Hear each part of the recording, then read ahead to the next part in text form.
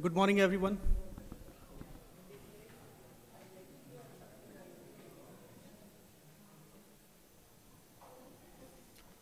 Welcome to AICAI, AMITY International Conference for Artificial Intelligence. On behalf of Founder President Dr. AICAI Chauhan, Honorable Chancellor Dr. Atul Chauhan, Honorable Pro Vice Chancellor Dr. N. Ramachandran, CEO AMITY Middle East Dr. Wajahat Hussain. On the behalf of entire AMITY family, I would like to welcome each one of you for this international conference. Many of us may have visited Dubai more than once. Dubai has a very unique kind of thing. Many of the things it is difficult to find out in other countries. Ministry of Happiness, something which is totally different. The culture is now setting up for the other country also. Ministry of Artificial Intelligence. It is a unique kind of ministry we will find only here. With the same theme, this conference has been conceptualized, which has been gone through with a very long cycle of approximately 1 year. And today, on behalf of AMITY, I would like to thank each one of you because it is not possible to make it possible until your presence is not here. To start with, to introduce AMITY Dubai, I have a very small video of 2 to 3 minutes. We have a test. I'm going to read on it as an introduction, followed by we will start this technical session.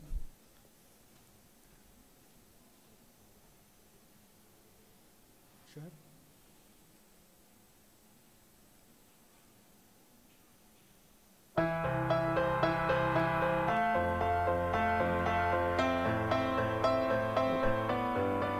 Welcome to life at AMITY University Dubai. My name is Alan Sinarana.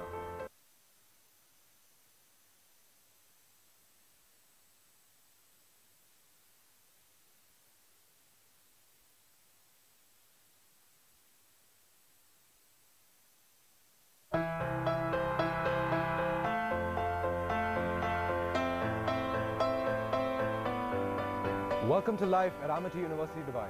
My name is Alan Sinarana.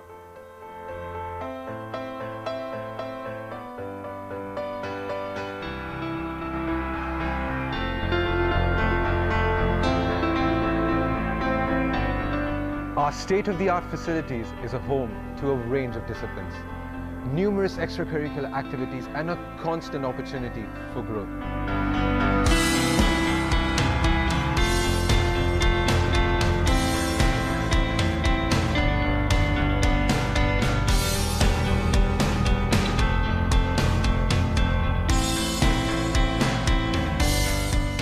Three floors of library books available to students 24/7 with automated self-check-in and check-out kiosks.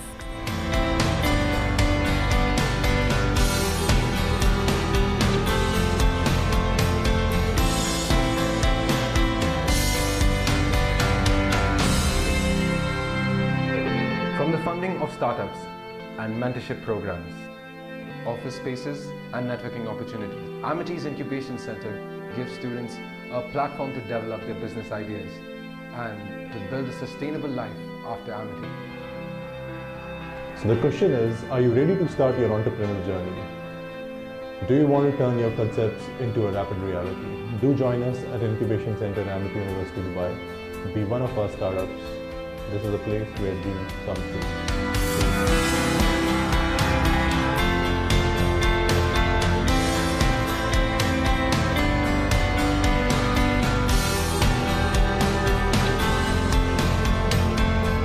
It's not just about being book smart.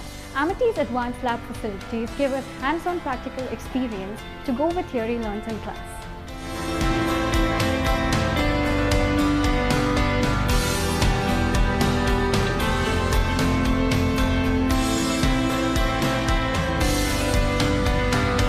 Hi, my name is Vaishali Raj, and I lead the fashion design program here at AMITY. We offer a very exciting degree, which is a Bachelor of Design, It teaches you all 4 steps of the growth, conception, ideation, prototyping, and finally the outcome of that brilliant design that you can think of, which is unique and different. Here at AMITY, we have one of the best state-of-the-art labs, which is well equipped with all sorts of machinery and equipment.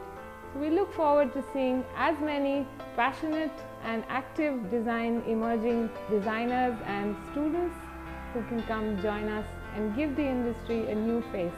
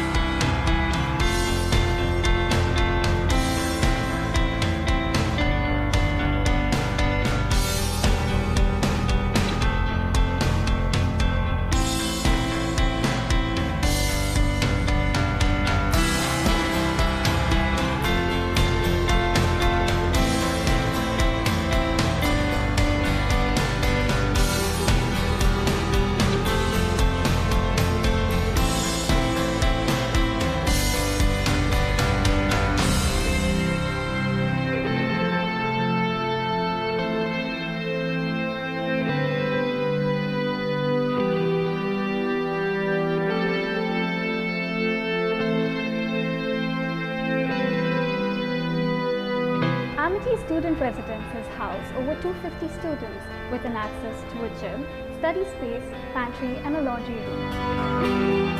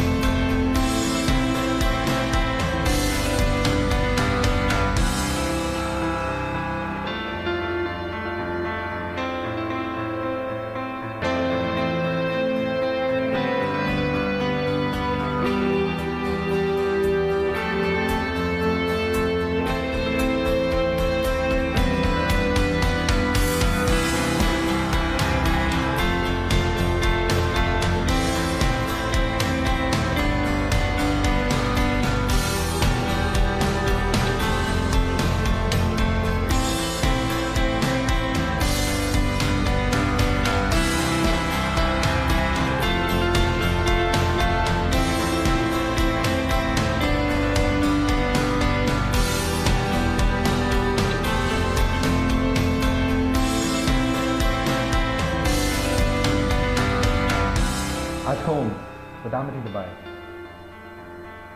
I am Aksar Khalifa and this is AMITY.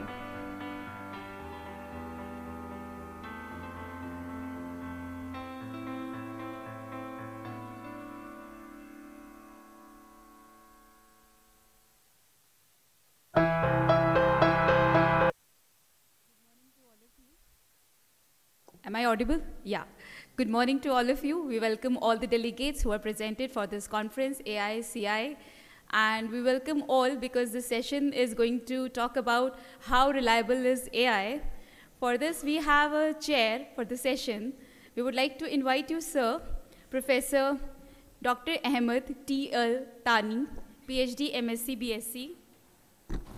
Dr. Ahmed is a professor of artificial intelligence, Arabic natural language processing at the Department of Computer Science, Faculty of Information Technology and Computer Science at Yarmouk University. He has held various positions at various organizations like Vice President Dean of the Faculty of Science at IT, Tutara University, Jordan, Director of Online Examination Unit, Yarmouk University, Jordan, Dean, Faculty of IT and Computer Science at the same university, and many more positions.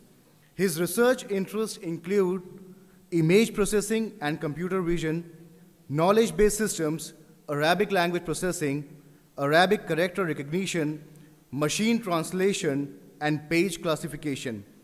He has more than 70 publications on his account in reference journals and international conferences. He has supervised more than 50 theses and projects since 1995. I would request Dr. Ahmed to kindly join me and help me to introduce the speaker of the session. Thank you so much, sir. Thank you very much. Thank you. Thank you all. Good morning, everybody. It's a nice morning. I think this is the first talk in the conference, and we have today or now the first invited speaker, Professor Mine Key. He's the chairman, professor of industrial engineering, associate dean, College of Engineering, Department of Systems, Engineering and Engineering Management, City University of Hong Kong in Hong Kong. Just I will introduce Professor briefly. He asked me, told me just to be brief in introducing him, actually, just to give him time for his speech here. Professor Mine serves as editor, associate editor, and on editorial board of over 50 international journals. Also, he supervised over 35 PhD students, and they are holding various positions in academia, industry, and financial institutions. Please let me introduce Professor Mine. The floor is yours.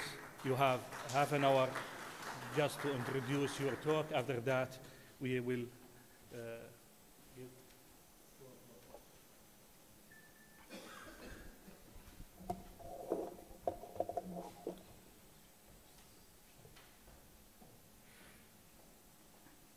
I think I will just try to speak to the microphone.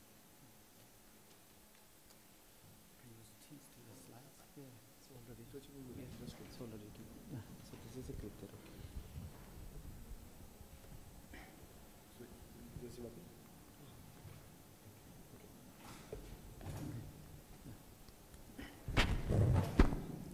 It's okay. Yeah. First, I would like to thank the organizer for giving me this opportunity to present some of my thoughts. Probably we could have more discussion during the 3 days conference. Actually, I'm not an AI expert. I got involved in so-called artificial intelligence only several months ago, when I was actually invited to give a talk at an AI event in China, because my work was more related to, I did some work on software reliability. So I knew some friends in computer science who try to do something on artificial intelligence, and they have been working on that for many years. So I saw that what I could contribute. Now, I have been working in reliability for many years, or since I was a graduate student. I mainly focus more on the data analysis and also the reliability of complex systems. Actually, this is the screen photo that I took on the flight coming to Dubai.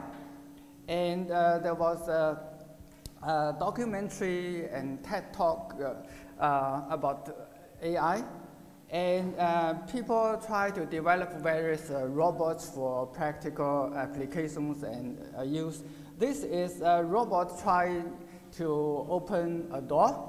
And as you can see that in the lab environment, everything worked very well. But when they put those robots in the real situation, they got a lot of problems. The robot fell, and then the robot had to be carried away because it's too heavy. I'm also very happy to know that in UAE, they had the world's first minister of artificial intelligence. So I think that this is a very nice opportunity to have this conference here. Now, back to the content of my talk. As I said, I have been thinking quite a bit about the reliability of AI. I'm not going to present a solution, but some discussion. Probably we can work together to develop something that could be useful in our real-life situation. Now, I started my graduate study in the 80s. At that time, people were talking about automation. So automation will help us in our work and in our life. Now today, people talk about big data and AI. So what is the relationships between AI, big data, and automation? So in my opinion, although people don't talk about automation very much today as for 20, 30 years ago, I still feel that the automation should be the most important objective. So how do you achieve the objective? We use artificial intelligence. And then to do that, we need to have data and information. So data is probably the important, the input AI could be the technology, and automation should be the objective. Okay? Now, just to share with you some of my personal experience, I started my undergraduate study in physics, but I was more interested in mathematics. So I was in Department of Physics, but I studied mathematics. And then I became interested in statistics, and I wanted to work on more real problems. So at that time, I was introduced to the field of reliability engineering. And they had the first professor in a university, but the professor was in mechanical engineering. So I actually went to the mechanical engineering department for my doctorate study. But in the mechanical engineering department, people heard that I was working on reliability. But when I talked to them, they say that, you know, we don't need your help. I was in a city called Linköping. They have a Saab automobile company, and Saab is also a company that make fighter, make a small passenger plane. And the system is very much mechanical. On the other hand, when they introduced more software to the system, they had a lot of problems.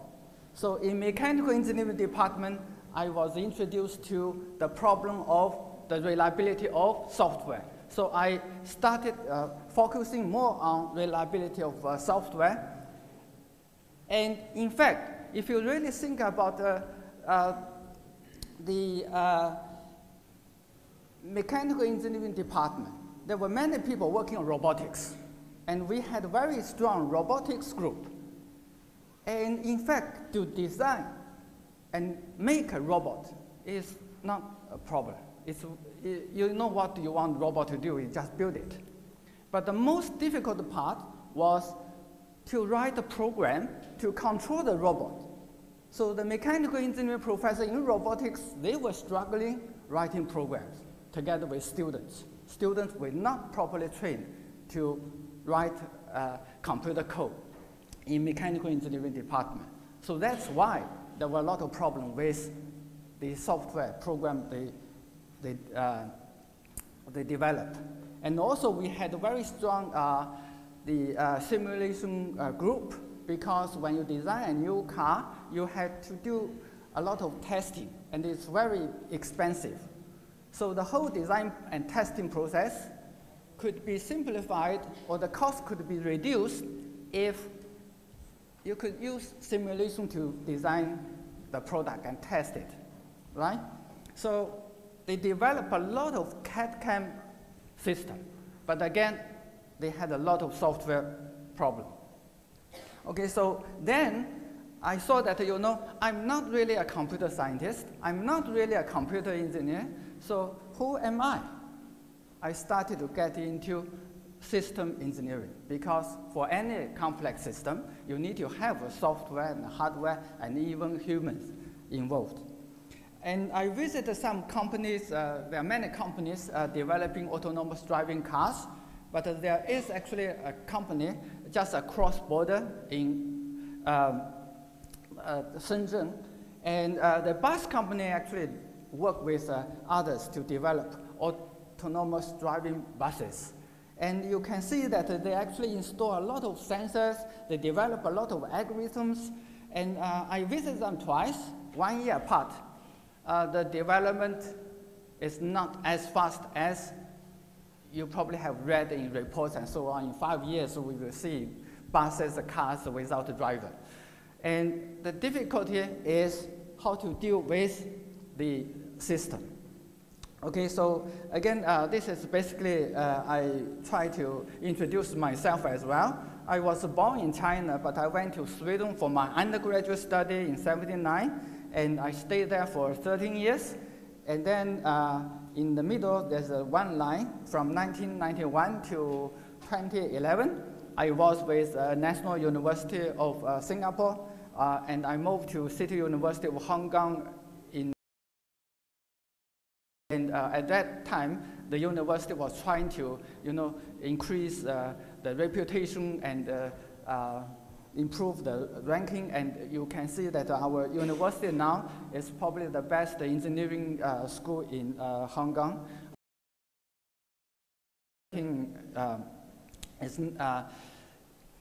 It's 3 or 4, depending on how you measure that. And also, I have been working in different fields from software, statistics, quality, and systems. Want to see how much time I have. In fact, this is also a talk that I usually give to tell the students how I started working on software reliability. I will cut this short. So basically, I was given a project by the professor, and this is supported by the other car company, Volvo. And basically, they want us to estimate if we extend the warranty from 1 year to 3 years, what is the expected number of replacement. They will provide free replacement, and then they can calculate the cost of the warranty. So basically, we need to solve this integral equation. It looked very simple, right? But there was a problem. When you integrate, you try to divide this into many intervals and calculate the area of those rectangles. And you reduce the width of the rectangle, and you will get closer result to the area under the curve. But the problem was the convergence was very slow because this density function could have singularity. So basically, if you try to integrate this, you will have 0 times infinity. So f is a distribution function, this small f is a density function, mt is the number of replacements from 0 to t. So this is the theory behind that I will skip. But I tried many methods and talked to people in computer science and talked to people in mathematics. Mathematicians try to get a closed solution, which is very difficult. The computer science people, they use very advanced methods, such as approximation, finite element methods, and the program was very, very complicated. I thought that this is a simple equation. Why we have this problem? And then, after getting into a lot of trouble, and I gave this up, but one day, I saw that what is the density function? The density function is the distribution function differentiated with x, right? So you can write fx dx as dfx. So by doing so, this distribution function is very smooth. It's increasing. It goes from 0 to 1. It's bounded. It has no singularity problem. So I rewrote this equation and discretized it and came up with a very simple method. Actually, let's skip this. This is, we can have a recursive procedure. So I was, the program was written in the 80s, so the program language was simple, basic language. And I had some problem publishing this paper, but it was eventually published in this journal. And I gave this up, and 10 years after that, I met some people at conferences. It's an electrical engineering conference. They were using this method for some signal processing equation.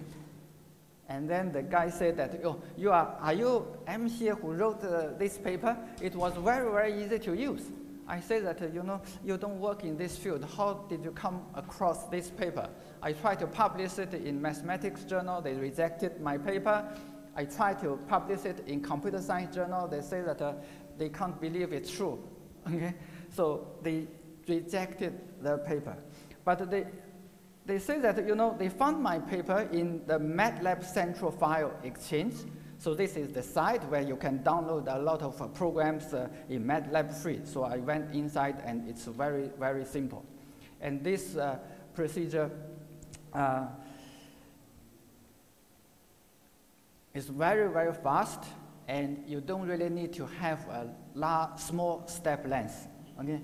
So basically, the company liked it very much. So we did not write a report. We gave them the program. They sent the money to the university. So my experience myself was this. Okay? The software packages, subroutines, and algorithms are not reliable. So we cannot simply rely on a third-party software for your system use. Now, again, don't sidetrack too much. Let's talk a little bit more about reliability of AI. So the first thing is, how do we define reliability of AI? And I have seen many people try to introduce new definitions and new concepts. Very often I'm against that. I think that people should try to unite and bridge the gap. And for AI, we don't really need a new definition. Reliability is basically the probability that you have no failure during the usage. So when you use it for 1 hour or 3 hours or 1 year, okay, what is the probability that you will have no failure? Now, of course, you have sometimes one mission to complete, and that is the static reliability. So the one I was actually talking about is more like a dynamic reliability. So we can extend and adjust the definition for specific applications. So the definition, when people ask me this, I say that, we don't need to introduce a new definition for reliability of AI, but look at the standard textbook. The reason is, we can also ask, is AI software or hardware or what? Now, to many people, in fact, AI, it's more like a software than hardware. And also, AI, many people working in AI, I have a lot of friends working on that. They develop algorithm. Okay, so algorithm is not software. So you have to convert your algorithm to code that you can use in the hardware. So usually I say that, it really depends on what you need to be delivered. Okay, so if you are a developer, you want to check what the customer wants from you. And then if you purchase some service and software, you also need to be more specific what you want the software to do. So we can say that AI is a kind of product or function or system. I tend to use the word system because it can be defined broadly. So for any of these things, we can specify the probability that we will have no failure. So that is the reliability definition. The other thing is that you probably have seen this type of whatever. When you kick it, it still stable, okay? So they say that the AI has been used in this type of application. But is this the application of AI or demonstration of AI? How many minutes?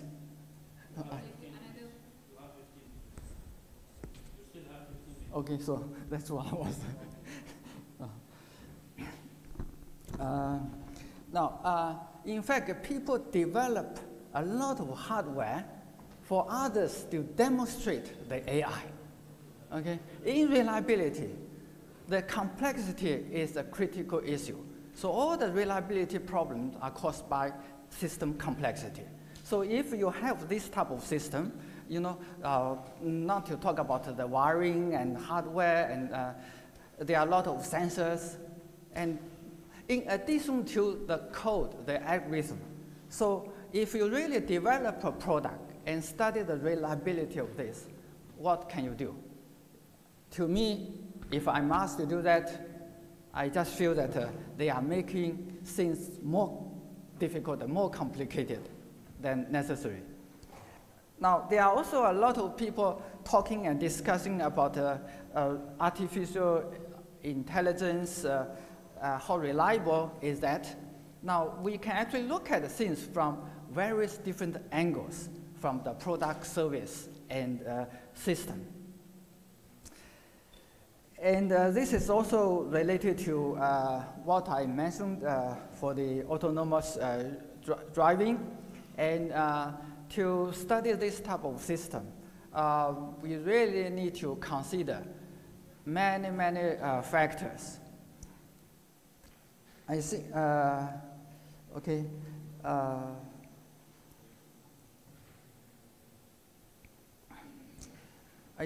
I don't have a picture about that. Now, to use AI, we need to have a lot of data.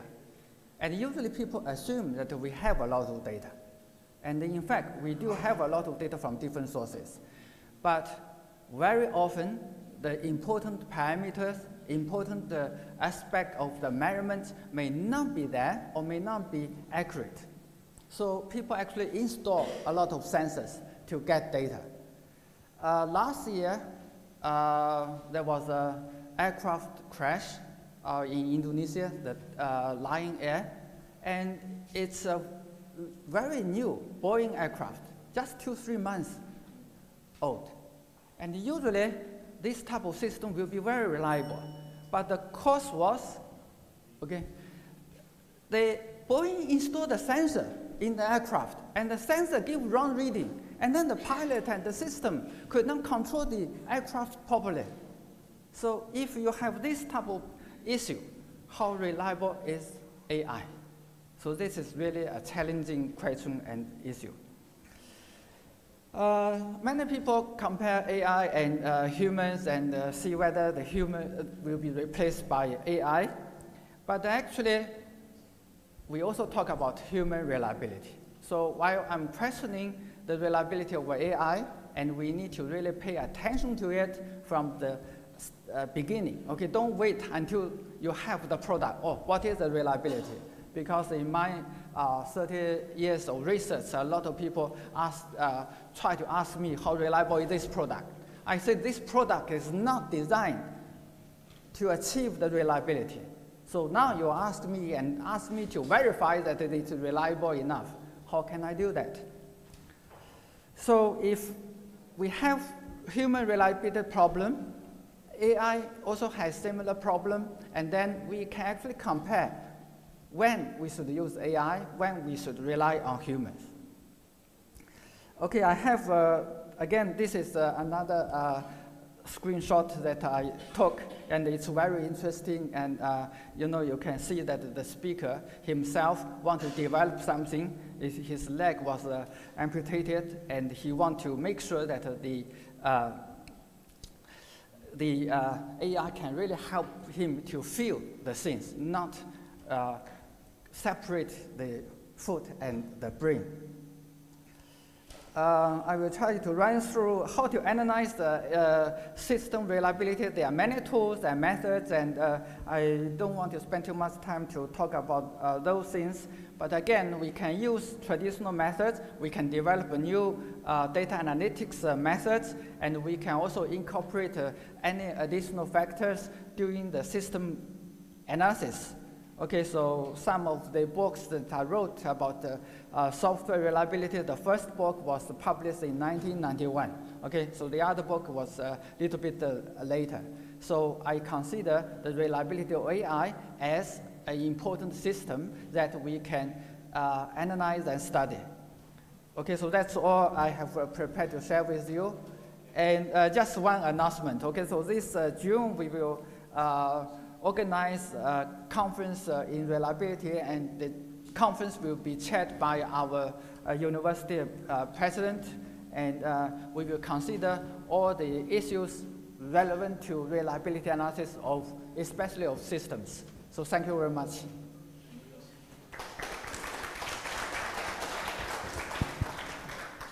Thank you, Professor Mine. Now we have floor for questions, maybe 2 or 3 short questions, please. Please be brief in your question. Okay, there.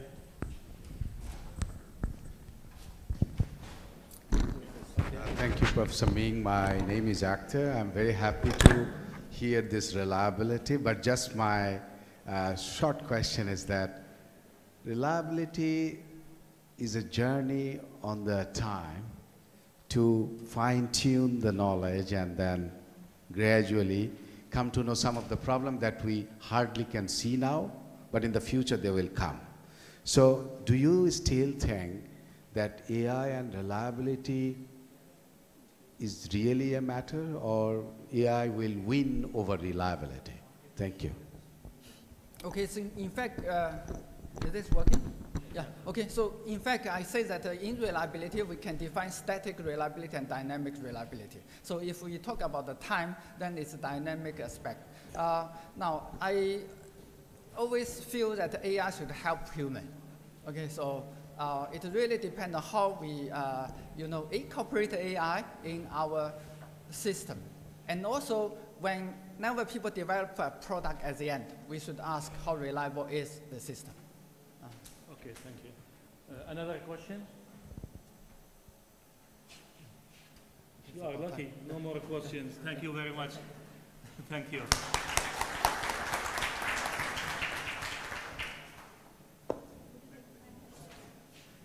You have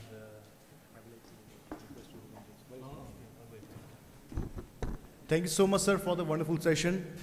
Now we request our honorable chair, sir, to kindly come forward. Along with, I would also like to request Dr. Ajay Rana, sir, who is the organizing chair and general chair of this conference, to present the certificate and the prestigious memento to Professor Z.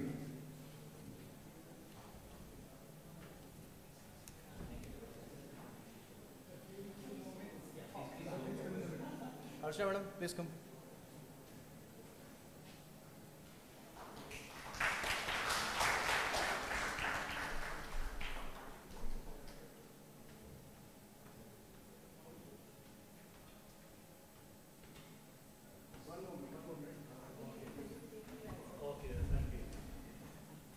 We would like to felicitate our chair of the session.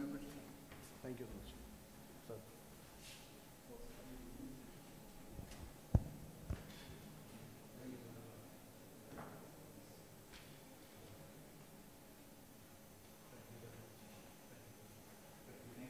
Big appreciations to you, sir. Thank you so much. Thank you. So we have got another interesting session where we have our honorable chair as Professor Kenji Ozawa, University of Yamanashi, Japan. Professor Kenji Ozawa received the PhD in Electrical Communication from Tohoku University, Japan. He is currently a professor of the graduate faculty of Interdisciplinary Research, University of Yamanashi.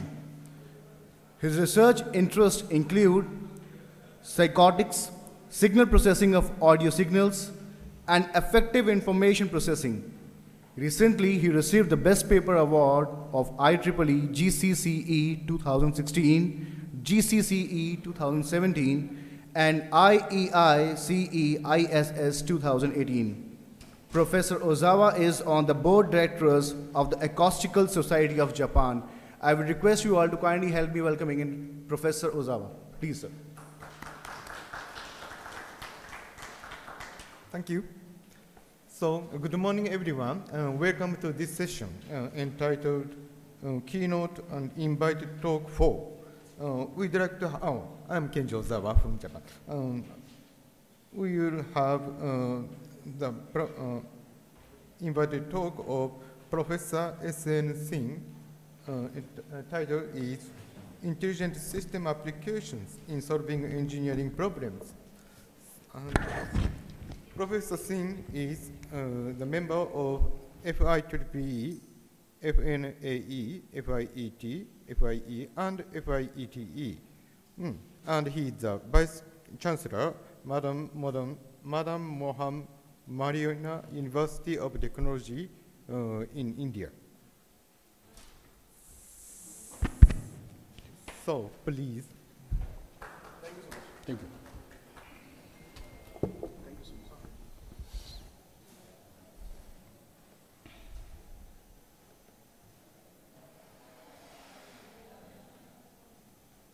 Yeah.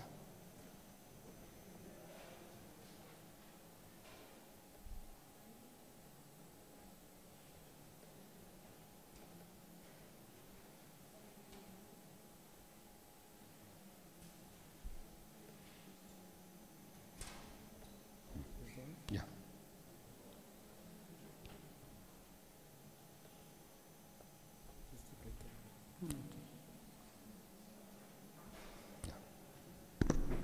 So, good morning to all of you. Well, I'll also add one, you can say one string, the previous speaker. I'm also not core worker in AI techniques, but my role is to apply these techniques for solving the engineering problems. I am basically from the electrical engineering, where we do optimization for each and every task, for every level, and then we found the various difficulties by having our conventional techniques. Also, it was found, even though I started working on genetic algorithm long back in 90s, when I was a PhD scholar, and I applied for my thesis work, and finally I skipped, and you can say I left. I found that is not applicable to my problem, and finally I didn't pursue in this. But later stage we find, and various developments were taken place, and then its role and importance becomes very, very useful for my application as well. So I'll discuss, and mostly the students get confused, that there are a variety of tools, variety of AI techniques, which one to apply, and where to apply. We found, I'm very much associated with the IEEE in the various forums, even though I'm the DL for the Power Engineering Society as well as the Industry Application Society. And we found that people are just solving a simple problem, they apply AI techniques. And they say, look, my technique is better than others' techniques without having the valid proof. So these are the various challenges nowadays. No doubt, this is the ACE for data science, ACE for machine learning, ACE for all these AI techniques. That is basically required, but at the same time we are very much sure, and we should guide our student, our researcher, that's where to move and where to apply these techniques. So my whole presentation is related to this, and I know all the stalwarts sitting in this room, even though some of the slides are very general, and I'll try to skip those ones, but I'll try to fix some of the things where we can, what are the real challenge in applying this intelligent system application. We all know, once the various techniques of intelligent system is started the artificial intelligence. Many people are sitting in the room also may not agree to write the artificial word, and the very people said, no, it should not be artificial, because it is giving you a real problem solution, it is giving the real words, why to name the artificial? But the artificial name was taken for the artificial neural network because it was conceived from the mind's brains or any living being brains, and then it was just copied in the similar way to perform the same task. Later, various other algorithms were developed, and you can say most of the algorithms here are related of basically the copied or basically learned from the living things. For example, you can say the evolutionary techniques, all the evolutionary techniques are nothing but how the life is changing, how these people evolve in the nature. So it is related to like the genetic algorithms, or you can say differential evolution. It is basically evolution theory. And based on that, we basically get the solution of the engineering problems. This new development as particle swarm optimization, that is also one of the very, very important and very simple, but it has also a limitation, and also it is giving very good solution, but only we had to see where to apply and how to apply. Support vector machine. Expert system was very beginning because we were taking the knowledge of the experts, those are working in the various industries, various places. If that we can apply, certainly we can arrive where the very difficult solutions, where solution is almost impossible. The fuzzy logic, ant colony, bacteria foraging, many, many more, all are basically the family of intelligence systems. Even though in the terms of naming, I know from very beginning, some people are very hardcore against to the AI applications. If they write the paper, people simply, if it will go to them, they will say reject it. If it will go in the another domain where those are liking, because both type of people in this world liking and disliking of AI techniques. But we should be very careful and we should be very cautious that if really these AI applications are giving the better solution, then we should why not adopt, why not to promote. To one of the big people always challenge that if you are having the conventional method to solve your problem, now I mean the solution is mostly in this competitive ways to optimize your product, optimize your value. So whole life is optimization for anyone. Even though you are designing any product and it is so bulky or rugged, it is ugly, nobody will buy. So we have to optimize in terms of cost, in terms of material, in terms of anything. So optimization is always goal in all the part of the engineering. That's why I say the engineering and technology is the application of sciences, where using those science concepts, we try to develop our product or whatever we are going in this. So the optimization, so we'll find the various techniques are there in this already. The hardcore mathematicians, they prove it and there is a proof. So the intelligent system applications, if you see this started the neural network, I'll quickly, it started long back, but it was having also ups and downs, and finally it arrived and it is giving a very, very good examples for the various works that you can say all this history. It started somewhere in 1943 and it was basically came in somewhere in 70s, because in between there was some problem in the artificial neural network. It's just like a mapping. You are having input and output, no model inside, you can map with your past data and then you can get your output. So once you are giving for unknown patterns, output which is very easily seen. So the various phases, even though ANN also gone, and finally it has come at this level that almost everywhere, like pattern recognitions, even though finger identification, face recognitions, many, many applications we are having, even for forecasting. These techniques are very widely used nowadays in this whole application. So this is basically history. I think this was basically made for the students. Students are very limited, so I'm just simply assuming. But I'll come in the core problems where we can see. You will see why it is artificial, the term I was using, because we took this artificial intelligence from the biological. So the biological neurons, it is believed that we are having 10 to the power 15 interconnections, 10 to the power 10 neurons in our brains, and based on that we are just, and it is so fast and so even active and accurate. Based on that, you can see already here this difference. It is your biological neurons and this is artificial. So it is a mapping. So you can say biological neurons are mapped to the artificial, but not up to that level, because we are having the limited neurons, we are limited connections, and based on that we are doing the processing. But our brains are, it is believed that it is having hues, and based on that we are performing. So the people started working with this concept, and the various models were proposed for the cerebral world, and you can see the various neural networks are in the literature. You will find the various books are available. Those are the various here, based on either you are classifying based on the learning techniques, based on the neuron interactions, or maybe based on the various activation functions are based on the layers. So it was complete classification which was there and the various applications people use. Now coming to this here, you'll find this is your learning algorithms. Various type of the learning algorithms are here, and these are basically the part of your nothing but intelligent system applications. Based on the neuron structures, you'll find that even though here this multi-layer is very popular, we are having the bidirectional self-organizing maps. Various type of people have worked, but some of the spatial neural networks nowadays are very popular, and people are trying to focus, and it is mapping your problem so accurately, especially those three here, they are there. They are already well established, and the people are using for the very simple applications. It is very well working, but nowadays people are also talking about the wavelet neural because the activation functions are changed with the wavelengths, and also here people are talking with the quantum neural networks and cellular neural, just like a brain. But only the success is not up to that extent. People are doing a very hard work, and hopefully for the certain applications already it is in the place. You will find the various literature, but the later you will find that it is people are going to work hard, and up to this extent already the people have done very excellent work, but here also people are doing, and I hope in the future it will come back again. Various applications, already I said applications are many more. As I said, people are applying some of the tools for the small applications, some of the applying for very concurrent problem, and it was found that the various, you can say the classification also we can use for forecasting and the estimation.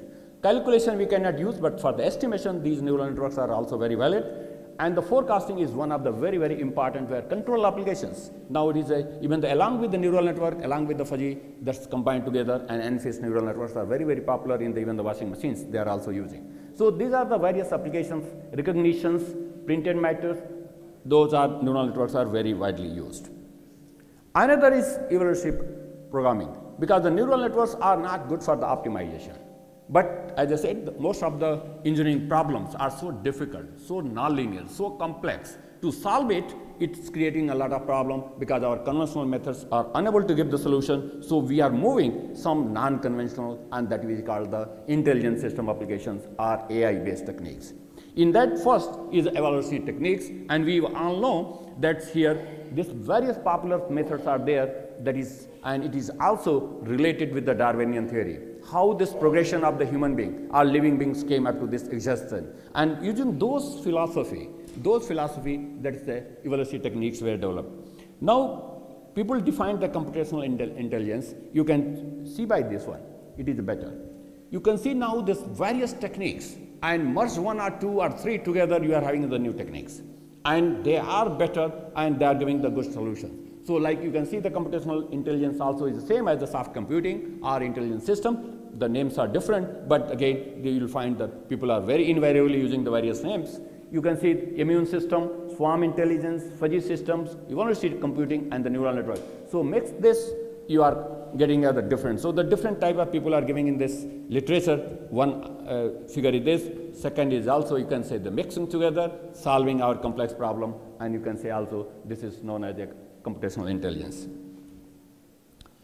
The various popular evolutionary techniques, again, always we are keen to develop new and new tools based on the fundamental. So you can say the genetic algorithms used, the first one it was derived long back, somewhere in the 80s it came, and after that people are keep on refining, and at the same time keep on changing in terms of either crossover, mutation, the binary using or hexadecimals, various things they are using, and the various systems they have approached, and for the different applications, no doubt they are good enough and also giving the better solution. So you can see how the genetics, that's it belief that the people started in the Stone Age and finally reached with the computers, and that is the basically evolution of the system. And using this philosophy, whole optimization is done. Only this in optimization, you can say there's two techniques are there. One is the calculation based, another is the iterative based schemes. All the calculator based schemes require derivatives, but there are the various functions has no derivative. They are not having the derivative at all, like discrete functions, or they don't have the function at all. All these things where your conventional method fails, and once fails, how to get your optimal design. And then people thought, why not? We can move, we can go to have this intelligent system application. They can give a solution, but again, there is no guarantee to get the optimal solution because there is no proof. because always they are based on the certain probability, they are based on certain random values, and finally, once you are running, always you are getting a different domain that is called the confidence level. But as I said, if you are not having solution, you can go for these techniques. Now the people talk why, even so earlier people, why they were not using genetic algorithms, why we are talking all this machine learning and other things. What were the problems with those conventional methods? At that time, we were also getting the solution, but with the great approximation. And with the great approximation, what we are doing, we are assuming my function is a continuous, my function is a derivative, my constraints are derivatives, all the things, even though we are starting with a very close initial guess. And then we were getting the solution. Now, people are saying, you look, the computers are so fast, why need to approximate? Why not we can model the real problems in the real systems? And once you are having, so it is going to be very, very complex, n-dimensional, and finally, then it is very, very difficult to have the exact problem in the continuous or in terms of a functionality. Those are not available then. It is better if you are going that side, exact modeling, then there is no other option left. You have to apply the AI-based techniques. Those are basically existing. Only the problem that it is the multipath search. It is searching like conventional methods, go by one step to one step and get the solution. But these are the multipath search where you can move and parallel processing can be adopted. Computers are very fast and we can get the solution very fast. But only the problem in the multipath search, guaranteed to get the exact solution is limited. But we can reach too near the global solution, and that is where there is no solution. I want my design, my product, which is very close to optimality. And once it is there, so that people are, that's why these techniques are going to be very, very popular, and we are using very extensively. Genetic algorithms, we know. We have a very variety of the systems. You know that it is starting with the initial population, random search, it has operators, it has a selection, crossover, mutations, all these things are moving, and there's various refinements. Means best solutions, worst solution, combined together, get another problems, another solutions, and so on and so forth. So you can say based on that, the various aspects of the GA, that is a multipath search, if fitness function may not require, and only the concern is the handling of the constraints. These methods, if you are having the equality constraints, that's normally what we do. We normally penalize the objective function, and that penalty function is another concern. In the conventional methods, Lagrange multiplier is very well, and we use it. So there are some concerns, but still people have developed some tools, some ways are there to handle all these concerns also. But if your variables are very large, these methods taking a longer time, may take a day, may take a month, it depending on the problems. So all these things are there, that's why people are trying to parallel processing, fast computers are there, now the fraction of seconds, just press the key, the optimality solutions are coming. So we keep on working for all these things as well. Now this is the various methods, you can say the various techniques of the simple GA, we are having the variety of the GA. Small changes to improve, to get the better solution people have developed, and the various ways. I think the charging is required here. It is saying the low battery. Yeah, somewhere you see. Okay, I don't know who has switched off. No, charging? Yeah, okay. So another is evolutionary programming, as I said. Evolutionary algorithms are the various here. Here the small change you can say instead of crossover, here is use the competition. So small changes we did, and some new techniques were developed. Then we went for the evolutionary strategy. Then we went for the genetic programming. Here the fixed length is not fixed length. Other genetics, normally we were using the binary, and then is the length was fixed, and best we were commutating. Here they are saying you can have the variable, and then it is called genetic programming. So various techniques and classifier system have developed, and they are in place, and they are giving the better solutions. Only again, always I remind, you have to be very careful where to apply and why to apply at that one, and that is basically. Now another is support vector machine. Always I think why we call it machine, because sometimes these machines must be rotating. Always we say because in electrical engineering, with a machine means it must be a rotation part. But here in this techniques, there is no rotation. But this support vector machine is known based on the two vectors parallelly, and they can move in so that we can maximize the distance between two vectors, and that's why it is known as the support vector machine. Here what we do, if there is it is better to understand a kernel function. I think one example here I'll quote. Let's suppose here, we are having this one figure. I want to have a linear line to separate the red and blue balls. It is not possible to separate, because then we can see here the dotted lines can only separate the blue and red balls together. So in this concept, what we do, we try to have another functions to map in such a way to change in the feature space that the phi of these dots will be such that the red will be one side and the blue will be one side, and this line you can say it is separating linearly. And that is the concept of the, now we treat this as a vector because a line which can separate. Now to understand why it is called support vector machine, you can say the various dots are here by after the feature space, because this a linear line can be there. You can say this line can be very easily separating it. You can say these lines are also separating. So the separation is there, and finally you can find that there is a possibility the two dotted line is the maximum, it is a separating, and the two machines, vectors, they are moving so that we can maximize, and that is called the support vector machine.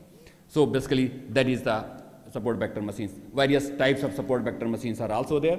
Another is the swarm optimization. This is also, you can say, it is invented by the one electrical engineer, another social psychologist in 1955, and this is only 40-line codes can solve your big problems, and that's why it has basically going in the and moving. You can say, people say, why the animals move in the jungles? Why the flocking of the birds go in this flocking? Why the swarms and the fishes in the ponds are moving together and this and that? Based on these tasks, it was decided that why not we can take our own experience and other experience and move in such a way to get the optimality, and that is the swarm optimization. To understand that the time is less, the only one equation is to be solved, and this equation is to be solved, you can say, and so simple. Just, but no doubt there is some random variables based on the machine. To understand here, this animation is very, very clear. Suppose I want to reach the global here, this very dark point, and these are my swarms, and that's every iteration with the solving those equations. If I'll move, you can see I'll just click every time how they are moving, and you can say the finally they have reached to the very near to the global, not at this red point, you can say very close, many particles have reached it. And this is the objective I said, if you cannot get the optimal solution, if you are reaching to that near one, that is also our satisfaction. And that is basically the beauty of this optimization. There's a various techniques and various comparisons are here, that is very good and that is giving, but only, and the various variants are also there. I'm not going to talk because many people are there. Various other techniques are also there. They are basically the living to something real-time problems, and but the only at the end I want to say the point should be noted. First is the right tool to right application. People say how to know which is the right tool and where to apply. It is based on your experience, based on your problems. You have to read something and then you have to decide. Use the conventional methods wherever possible. What happens, people say, look, even though sometimes I have seen in the papers, people, the conventional methods and their AI techniques. They say, look, my AI technique is better than my conventional methods. I say, how come? Because there is a proof. Optimality, if the conventional methods are giving, it is optimal, it is a proof is there. Your method, there is no proof. And then they say it is a better. So always in the claim, you should be very, very careful.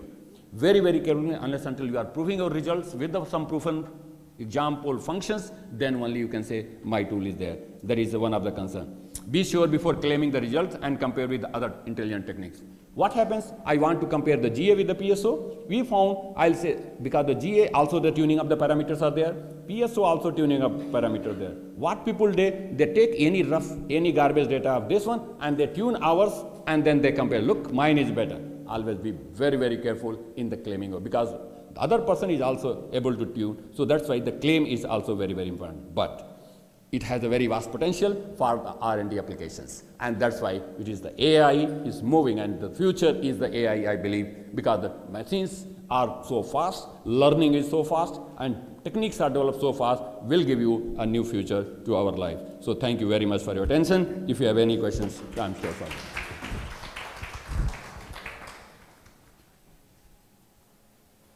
Maybe you have some questions. Yes. Sir, actually, sir, you have already discussed about you told about the swarm optimization that everything is just going and they are going to the same going to a certain direction and they goes for the optimization. Yeah. But actually, the question is that how they are going to in the same point? Basically, in this here, what happens, there is one function I think I showed you. In this function, this is we are solving here how, you can see, this is the equation where the movement. The velocity and the positions are basically related to this function, where no doubt there is a random variables here, the random 1 and random 2. So only the concern I can say, if you run this even the equation all the time in your machine, because machine randomness is generated, you will get the different solutions. So, but what we do there, we use some adaptiveness. If the best solution is keep it and then keep on running for many times, and then confidence level in that you can say. You see, even though this problem also I showed, it has not reached to the red dot. Because once you keep on running, you may reach at that one. It was only animation, so it was equation was showing. So you have to be very careful, and choosing these parameters, even C1, W, and C2 is also important. It's not just you can take any value. If you take the wrong value, you are gone somewhere else. So that is basically it is experience. That's why I say very carefully you should tune the parameters. Sir, how can we estimate the parameters? I think we'll talk later on this issue, because this is another research. Sir, as you said that the solutions cannot be compared, and then we get the solution from the other method, same time we get the solution with the GA and other things, and we are getting the same solution. I have done some work earlier, around 10 years back, and I was stuck. I have a fitness function, and that time nonlinear fitness function and nonlinear constraints. So it was a big problem for me that time, and I was not able to solve that. So then I go to traditional method of the mathematics, then I solve that.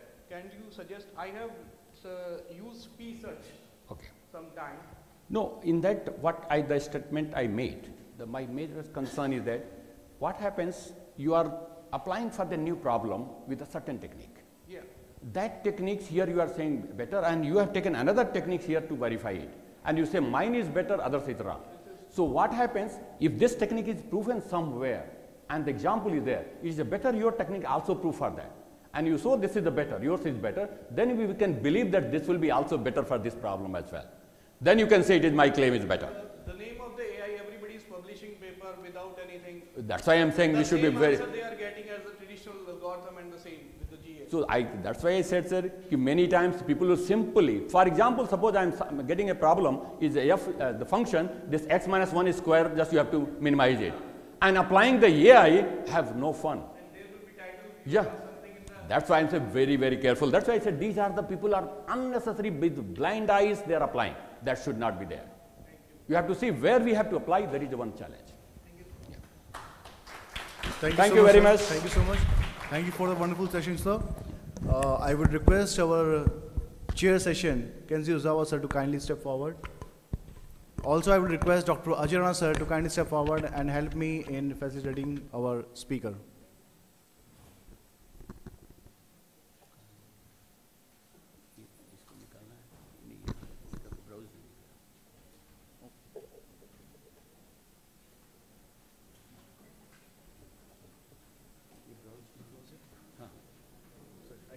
Yeah, sure.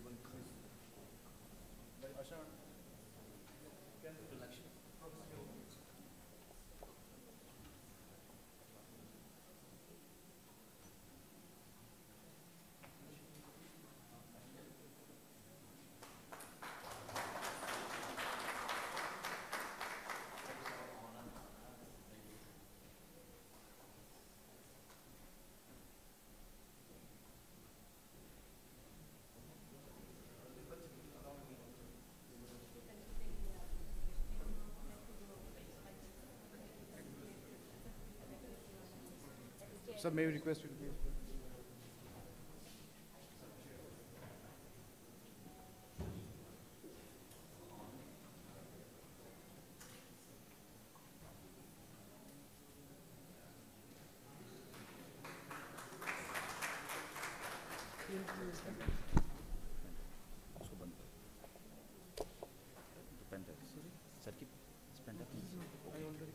Already given it.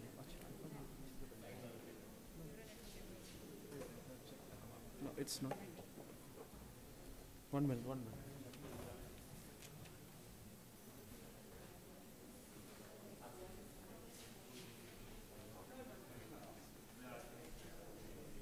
Now we are about to start our next session. It is on neural computing approach for AD diagnosis, hybrid ontogenetic neural networks-based solutions. And the chair of this session is Professor S.N. Singh. However, the introduction is not necessary because he has actually given a very good insight about the power systems. But I would like to formally introduce Professor Srinivas Singh, Vice Chancellor, Madan Mohan Malviya, University of Technology, Gorakhpur, Vice Chancellor, PhD Electrical Power Systems, IIT Kanpur. He has got publications about in 180 reputed journals. He has got lifetime achievement for significant contribution to energy field 2018. He's in IEEE VC Technical Activities 2019 and IEEE India Council Chair 2019. IEEE IAS Distinguished Lecturer 2019 to 2020. And I would like to invite you, sir, to chair this session. Please welcome him with a good round of applause.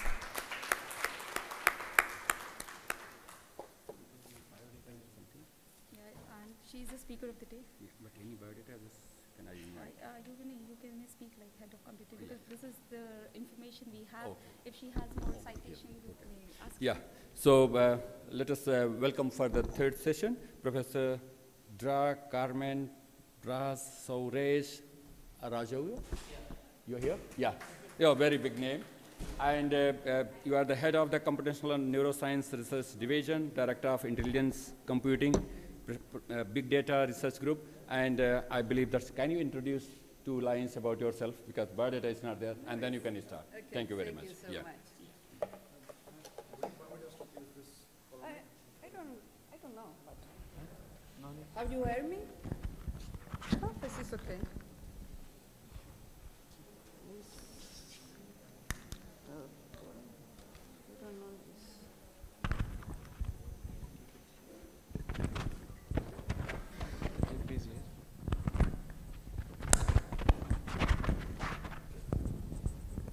Okay. There is.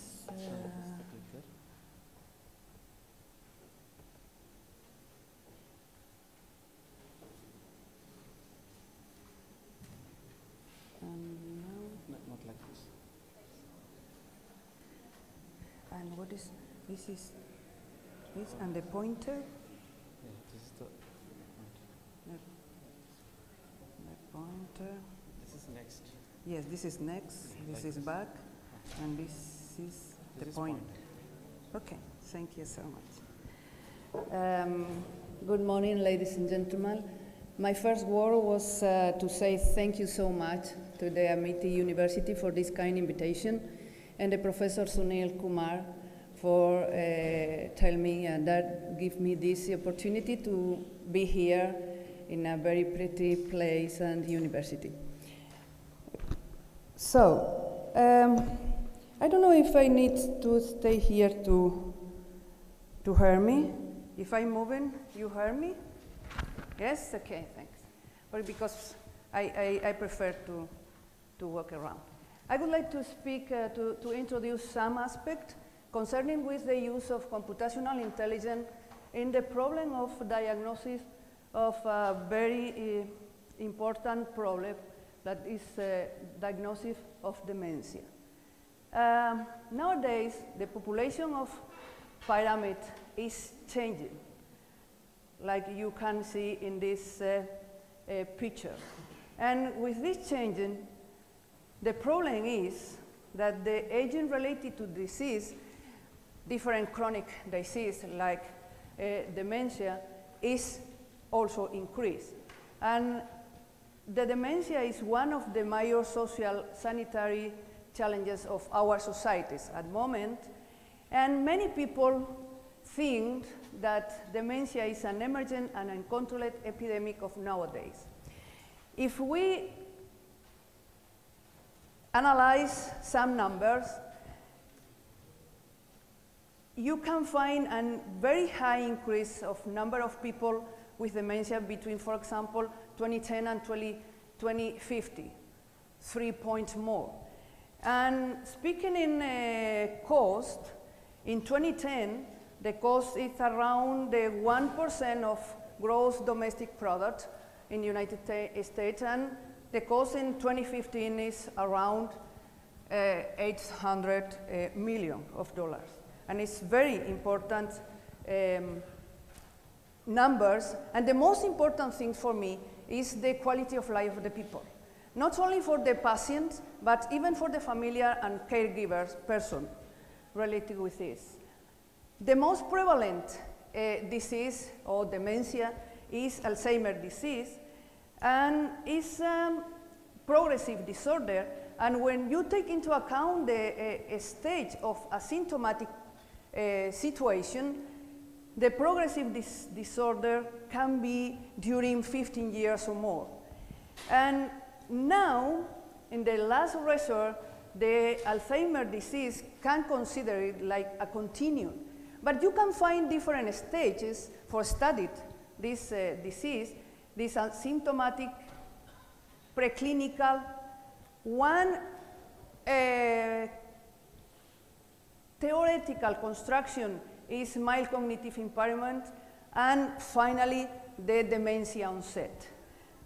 You also can find other kind of dementia, like vascular dementia, Lewy body, and so on, And a very important thing is in the first place where the people report cognitive impairment normally is in the primary care scope.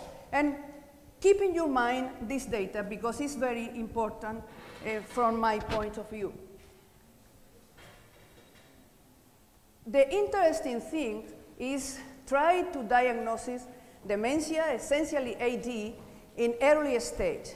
Because of this, we can speak about, the detection of mild cognitive impairment. The mild cognitive impairment patients, normally more than 10% when we are speaking about clinical sample, convert to Alzheimer's disease, essentially Alzheimer's disease, but can convert to another kind of dementia, is between 10 and 12% per year. And because of this, the early detection is very interesting aspect. Why? Because if you can obtain reliable mild cognitive impairment diagnosis, you can find many benefits. Essentially two benefits. The first one is to improve the early diagnosis of Alzheimer's disease, and the second one is the possibility to manage the Alzheimer's disease in a more reliability aspect and giving more quality of life to the people. But this is a complex task. Why? Because there are many aspects in which we haven't enough knowledge to manage. There are important aspects concerning with the definition of mild cognitive impairment, with the border between mild cognitive impairment and dementia, with the number of type of diagnosis criteria to use it, and so on, so on. And normally in primary care stage, the only diagnostic criteria used to detect MCI are neuropsychological tests or the information given by the caregivers or even for the patient.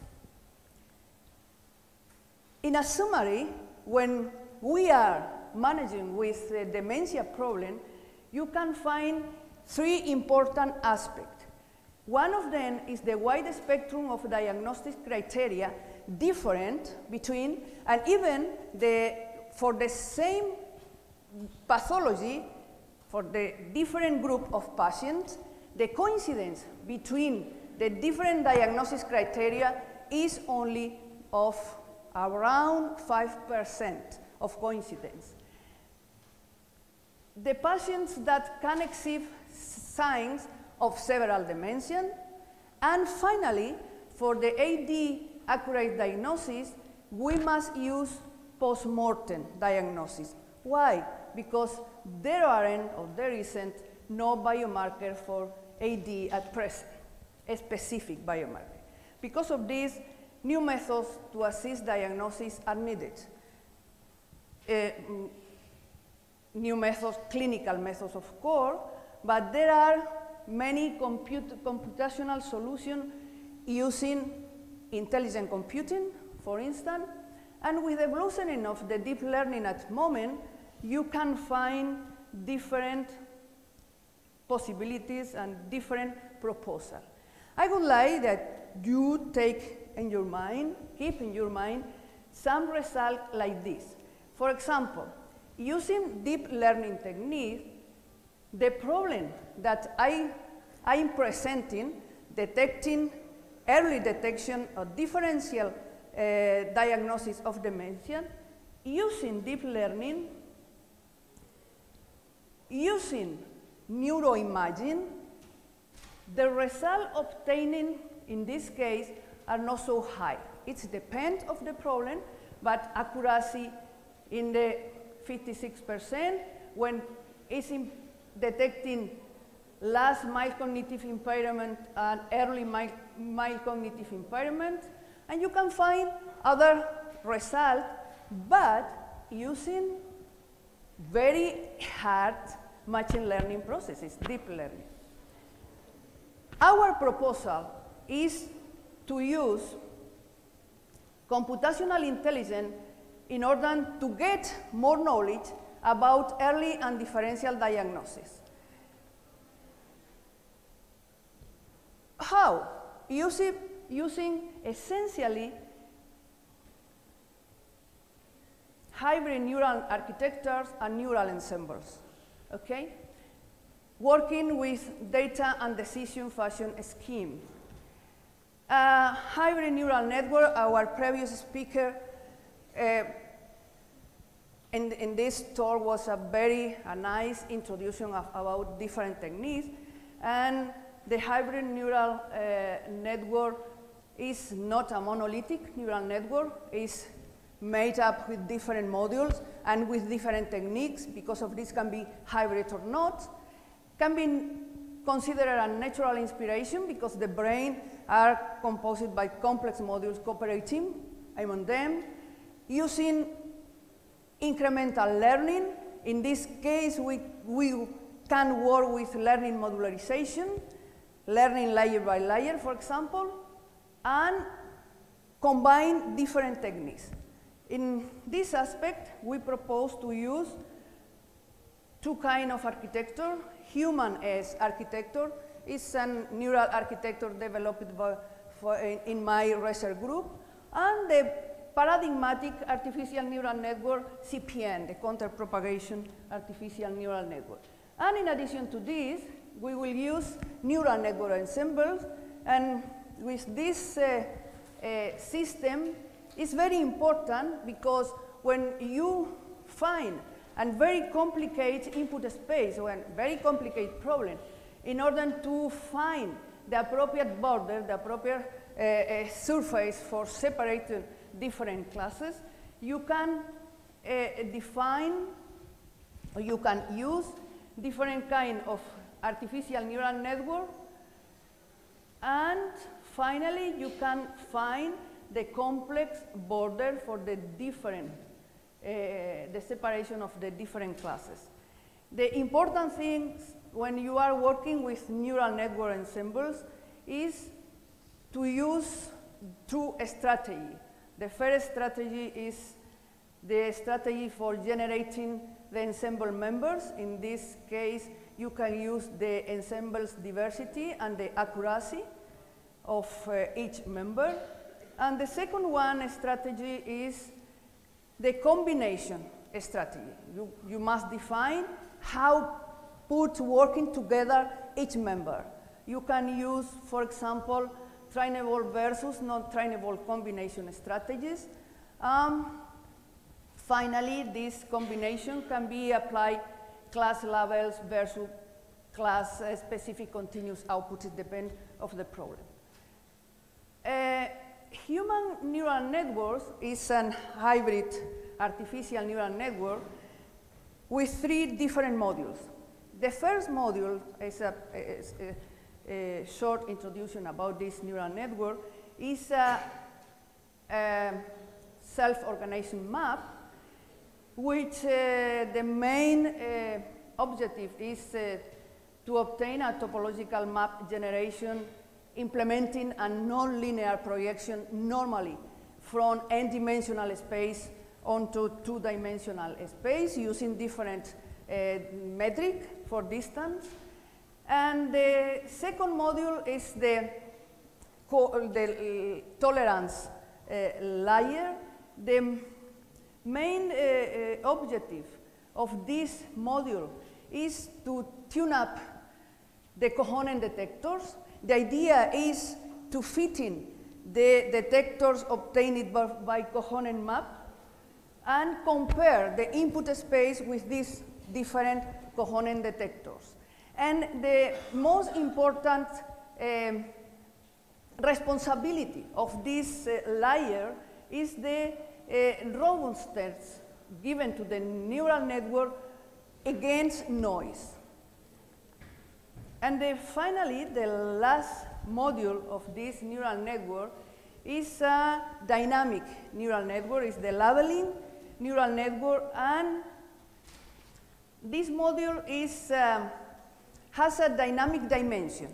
In the first moment, there isn't any neurons, and the neurons appear until reach the final number of the cluster present in the input space. And for obtain this behavior, we use different biological mechanisms. One of them is the neurogenesis, another one of them is the apoptosis, neural apoptosis, and finally, these processes are controlled by one kind of synapses, is silent synapses. With these different biological mechanisms, we can move between the number of neurons in this artificial neural network.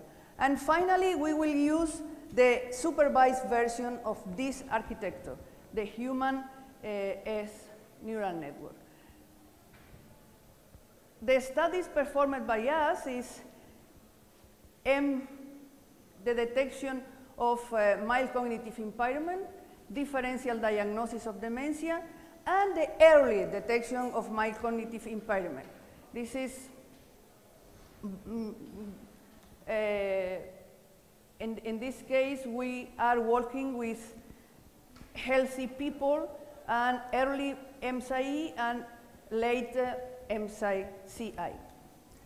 And we are using different kind of data sets, patients from different medical records, different hospitals, and the public repository ATNI.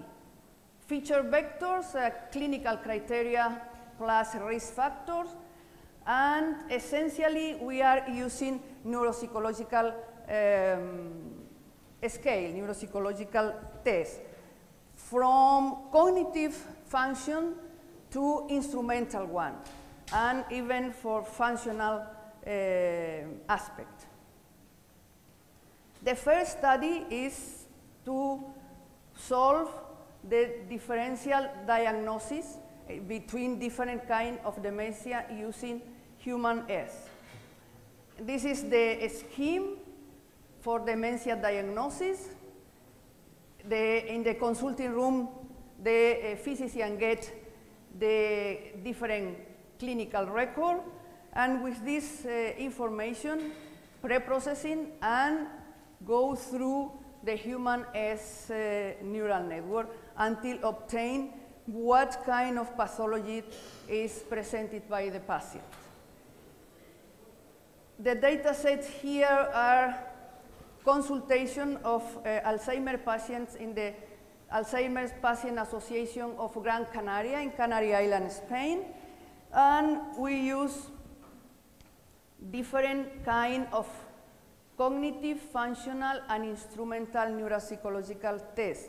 Specifically, we work with Mini-Mental, FAST, CATH, Bartel, and Lawton-Brody scales with different missing data and with different percentage of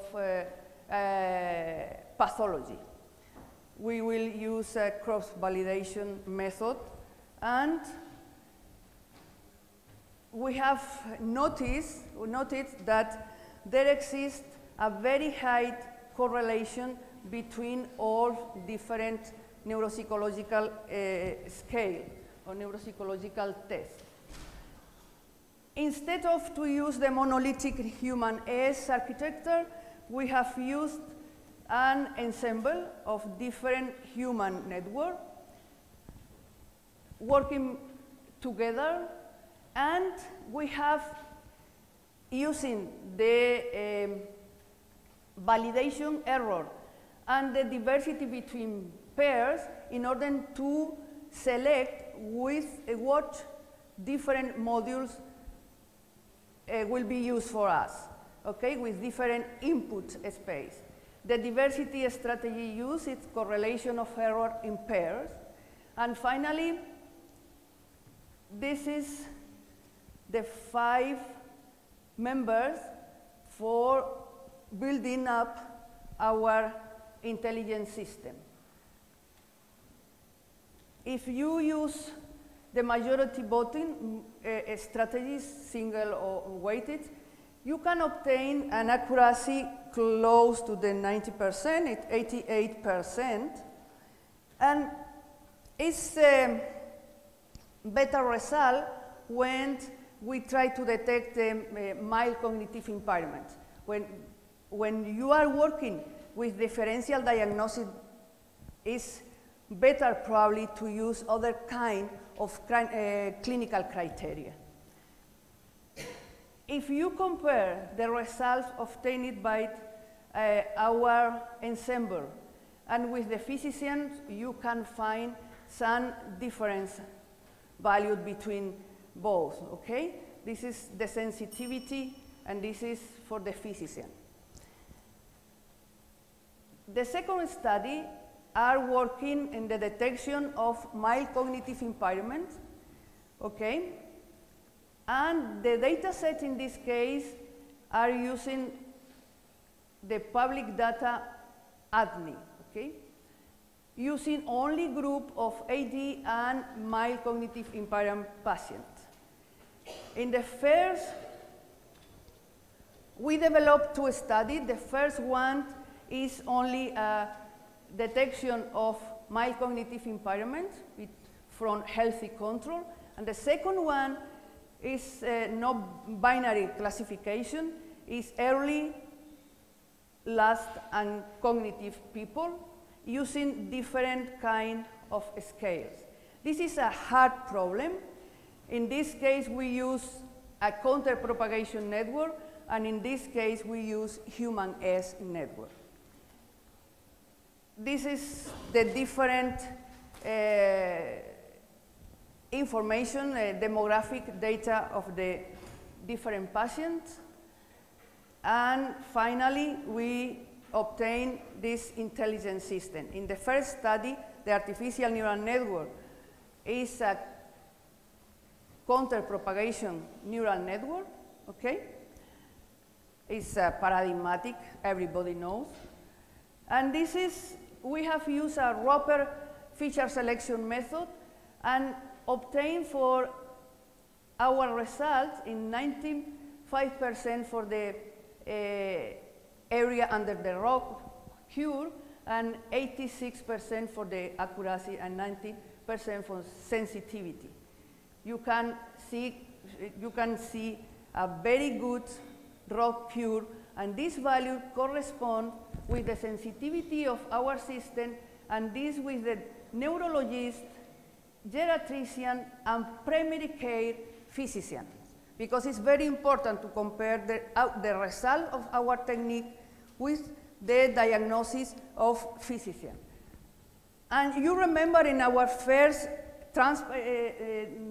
slide, I told you, please keep in mind that the best important things is use it in primary care stage, because you can see that the sensitivity for the primary care stage is very, very low.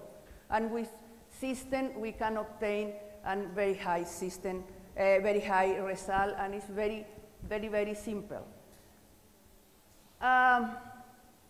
In the second study, we use different kind of mild cognitive impairments.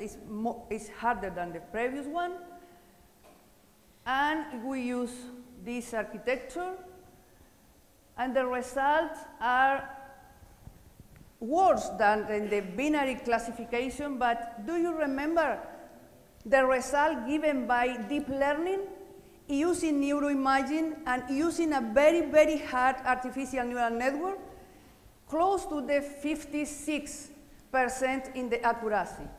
Here is only one monolithic neural network, only neuropsychological test, no neuroimaging necessary, because it's very important for primary care stage, because when appear the first symptomatology of the cognitive impairment, if you use neuroimaging, it's not easy to find different anatomical affections, and you can obtain an 57% in accuracy, and this is the AUC for different classes. It's a good result, but we hope to obtain better than this using a growing neural gas, okay, and working with hybrid system, and even our idea is using other kind of clinical criteria in primary care stage, like human gait as a clinical biomarker, and very important things is moving on or working on towards obtain a biomarker for AD, trying to obtain to reach a biological signature of Alzheimer's disease. As conclusion, we say that intelligent artificial neural network-based tools and clinical application are very interesting aspect, and the computational intelligence is a smart and flexible alternative for intelligent clinical decision system. This clinical decision system using human-based system to assist differential and early diagnosis is very important. These methods are easy useful for primary care scopes, and there are our study, another important thing is to obtain a set of diagnosis criteria that is capable to detect mild cognitive impairment. Thank you so much.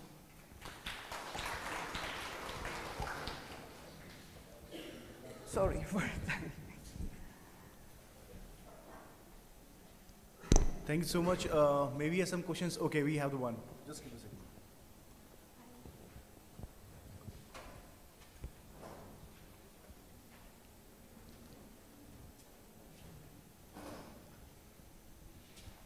Is possible some any water? Any water is possible?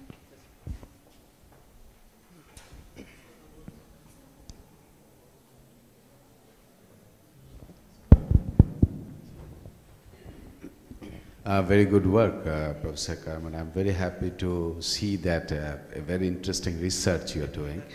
Just two, three, a very minor question. One is the data set. Like, did you benchmark the data set? That's one question I have, because if you are talking about data set, is your food, your bread and butter is actually the data set. So if you have a benchmark data set, and if that can be used by the community, then can we apply your data set for the global dementia cause and effect understanding? That's very important. Second question that I have is there any way you tried an approach to develop self-determination through apps, mobile apps, to determine the early stage of dementia, determination through mobile apps, smartphone, so that, you know, some people may be very smart, they can determine that they are in the stage of dementia, so that they can take some, you know, primitive measures to overcome that. Thank you so much. Okay. Concerning with the first question, yes, we have made some benchmark with not exactly with the first data set when we made the differential diagnosis, because this is, we must to use the specific diagnosis criteria that the hospital provides us. But in the second study, before to use the different data set, we tried to obtain what are the best small set of diagnosis criteria in order to detect mild cognitive impairment. Well, it's important to use cognitive instrument and functional instrument. And in that moment, we can use the different diagnosis criteria used around the world. The more typical, the more standard, and used for another kind of people. Even when I put the slide with the table, the different clinical data set use practically the same neuropsychological test. Essentially one of them, mini-mental scale. But the mini-mental scale is very useful and is used for every people, but is, in our study, is not the best. It's very good, but it's not essentially the best. And the second one, the physicians told us that for mild cognitive impairment was better to use, instead of mini-mental, for example, the Montreal assessment is MOCA. It's okay, it's very good, and we've compared in a qualitative aspect with different other methods, for example, deep learning, neuroimaging, and even with the same criteria, and our results are comparable. And in the second one, in the second question, sorry, we have developed one app but it's in progress. But this app is, let me see. Our efforts are focused in the clinical scope. It's not for the patient. Our system are developed for the doctors. It's not used for the patient. We have developed an e-health system in which you can put our intelligence system inside, and the doctors in the consultation room can use it.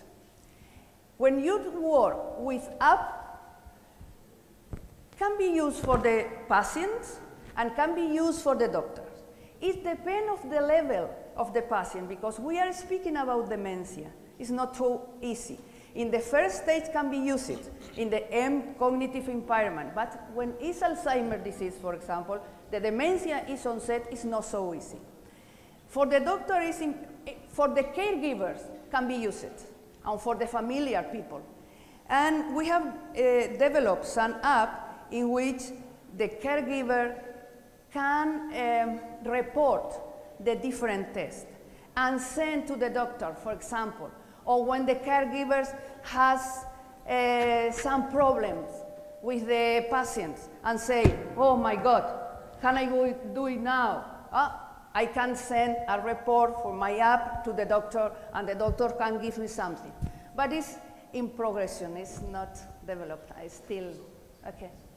Okay, I have a question. Thank you for your talk. Actually, it is an interesting area in artificial intelligence.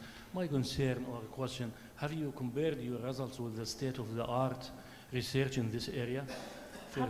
Have you compared your results with state-of-the-art or previous work in this area? Compare. Yeah. Oh, sorry, I understand. Yes. Convert, no, Yeah. compare. Yes, we have compared with qualitative compare with different, of course, with different researchers, with different and computational intelligence, all work using artificial neural network, using deep learning, and these results are absolutely comparable. Okay, compared to people use deep learning in the same area, how you classify your work compared to this method?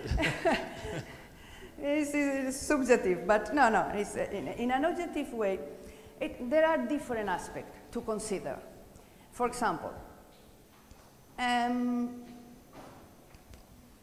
the clinical criteria used by us are easier, are not invasive. For example, you can use this system in primary care stage, but if you work with deep learning, this is not possible. Why? No, you can use deep learning, but normally deep learning are methods for image because it's robust. It's not feature selection, it's raw data inside.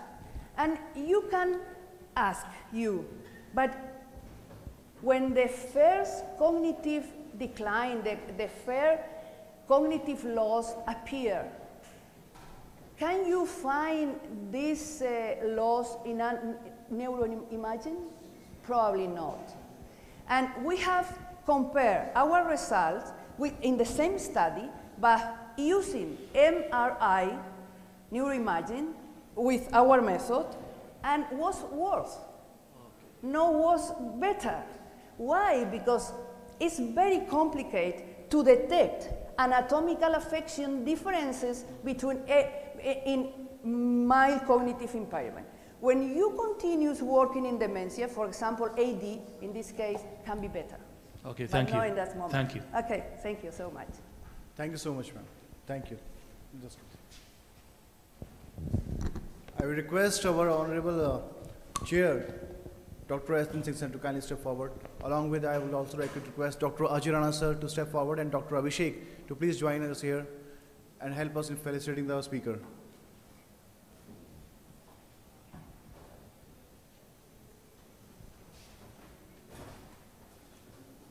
Dr. Archana, please help. Yeah. So, thank you. I think we had a very good discussion this session, and also very nice presentation, even though related to the human life, that is the more important. This study, once it's related to the human life, it is basically, we say it is extraordinary research. Also, all the three sessions were talking about here and there about the AI techniques, although the conference itself is on AI techniques, but you see the different directions. And I hope it was very fruitful discussions, and also no doubt in the half an hour, very difficult to grasp complete the subject. But you got some idea, some of the things, that is basically the takeaway for you to do the future research in those areas. So thank you for all the speakers and the chairs, although I was also chair and speaker. Thank you for myself as well. Thank you very much.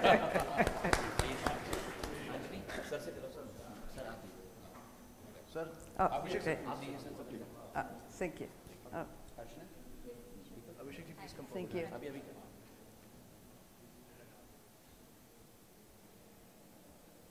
Thank you. Thank you. Thank you. Okay. Thank you so much.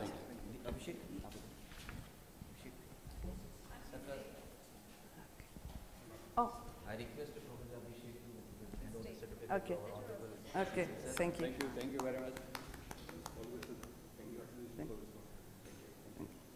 Okay. Thank you so much. Thank you. Thank you so much, sir and madam. We are just taking a break of, very small break of 10 minutes, tea break. I would also request all the people in the house to kindly share their names if they are interested in going to Burj Khalifa after the event today, after the conference today. So we have planned a small visit to Burj Khalifa, and organizers will be here.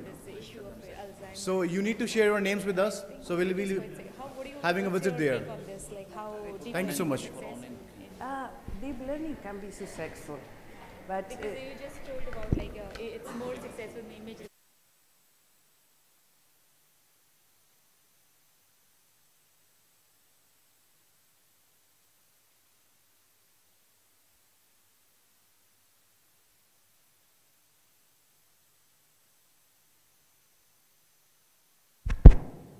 Hello? Can you hear me now?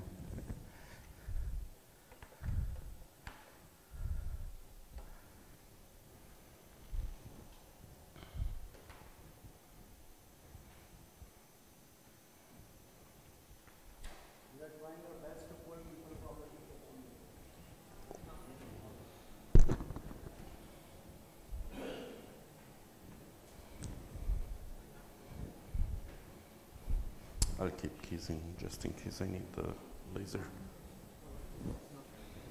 No, I just need the laser in case yeah.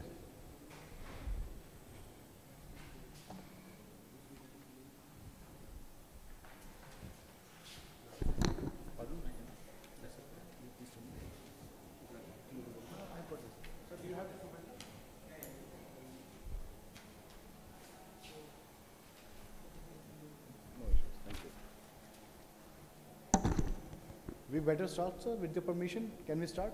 Sure. Okay, that's wonderful.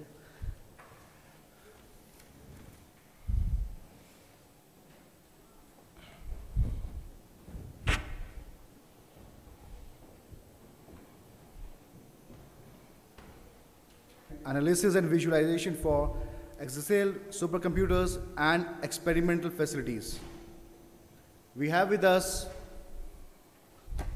Dr. Piyush Maheshwari to chair the session. Dr. Piyush Maheshwari is a professor and dean in engineering, technology and architecture at AMITY University, Dubai.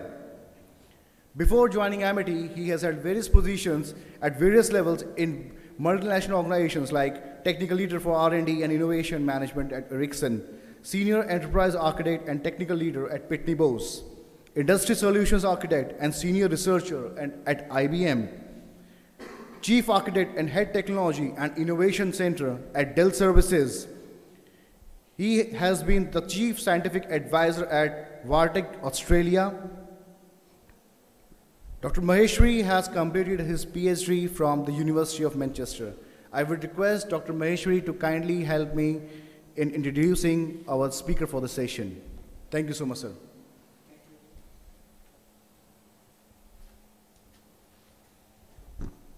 Well, I'm pleased to introduce Dr. Valerio Pascucci. Valerio is the inaugural John R. Parks Endowed Chair of the University of Utah and the founding director of the Center for Extreme Data Management, Analysis and Visualization Group.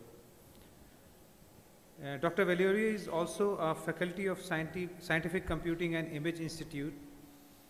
He's and a professor of the School of Computing at University of Utah. And he's also a laboratory fellow of PNNL and a visiting professor in KAUST, which is in Saudi Arabia. Before joining Utah, Dr. Valerio was the data analysis group leader of the Center of Applied Scientific Computing at Lawrence Livermore National Laboratory and an adjunct professor of computer science at the University of California, Davis. Valerio's research interests include big data management and analytics, progressive multi-resolution techniques in scientific visualization, discrete topology, geometric compression, computer graphics, computational geometry, and solid modeling. Valerio is also the co-author of more than 200 refereed journal and conference papers and is an associate editor of the IEEE Transactions of Visualization and Computer Graphics. So, Dr. Valerio. Thank you very much. Okay, so in this presentation, I would like to go through a few examples of work that we've done in the last mostly 10 years at the University of Utah, since I founded the center focused on dealing with large data. And I'll make some comments where a lot of this work that kind of started in the space of traditional data analytics now is more and more in need of techniques from machine learning, artificial intelligence space. So this is the center that was established almost 10 years ago and has a number of people involved from high performance computing, databases, machine learning, and application in that area, of course, in addition to visualization, information visualization, scientific visualization, and involves a number of activity in collaboration with national laboratories, especially from the DOE National Laboratory System, but also with the supercomputing centers like the one in KAUST or the AICAI Computer in Japan. And that involves typically dealing with very large amount of data.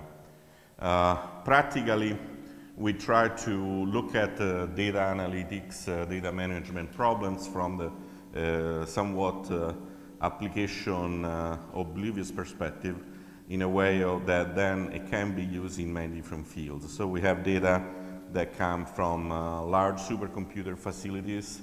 We have data, so like from the big machines that I was talking about before. We have data coming from light sources, satellite imagery, bee photography application. And certainly the simulation space also offers many interesting problems from combustion to subsurface modeling, various engineering application, material sciences, and so on.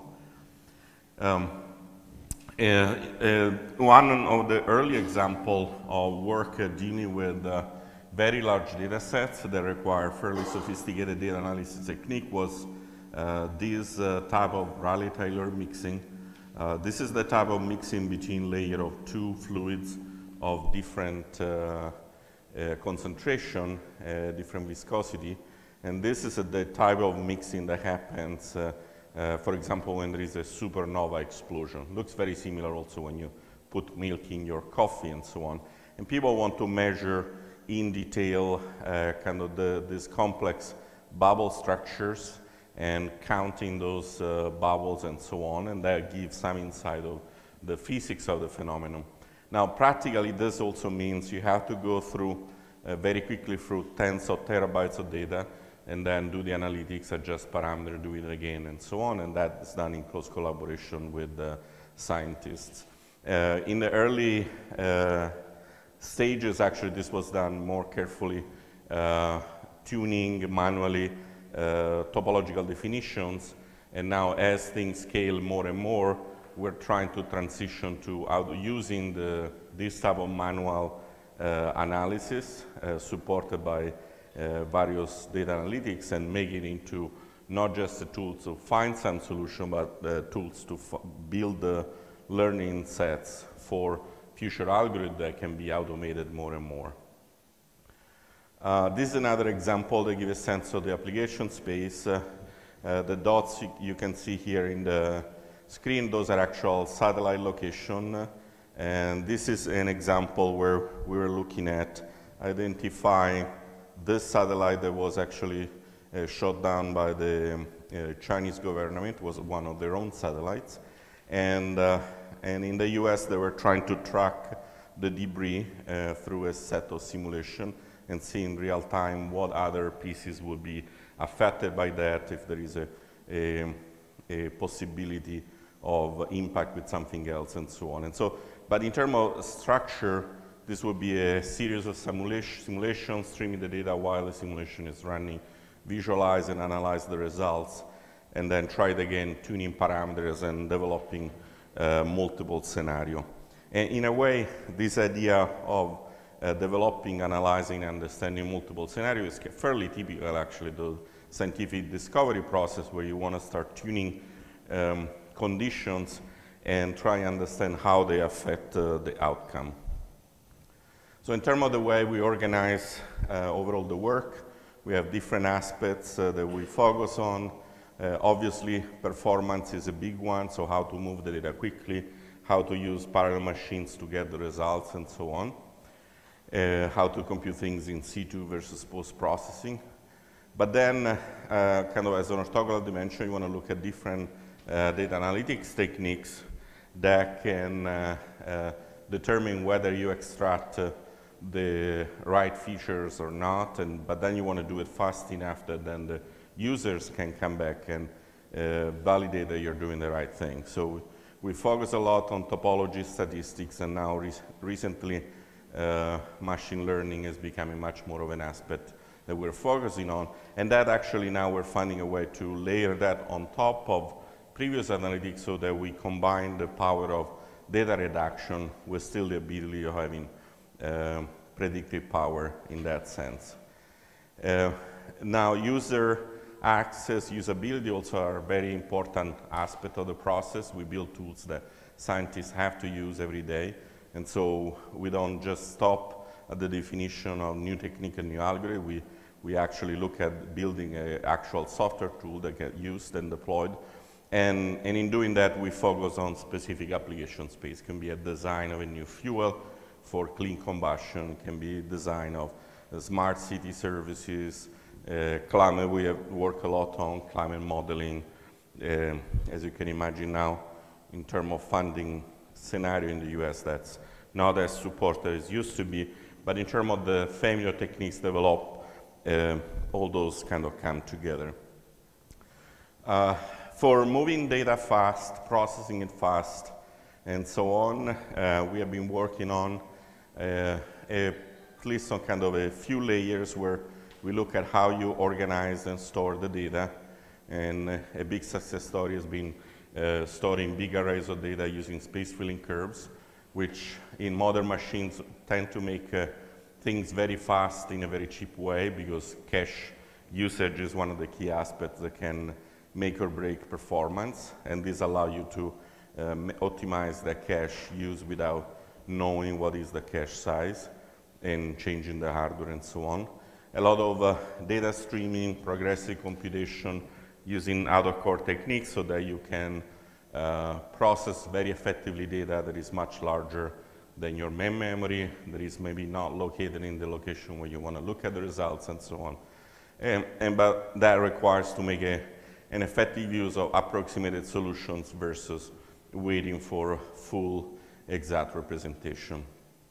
And then there is the practical aspect that's kind of more of a system side of the research, where we look at practical scaling.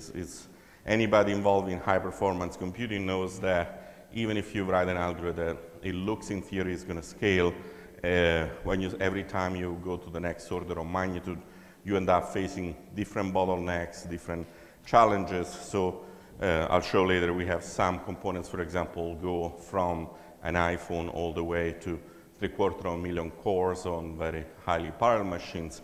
And that level of scaling, it's very unusual to be reached in a single piece of software.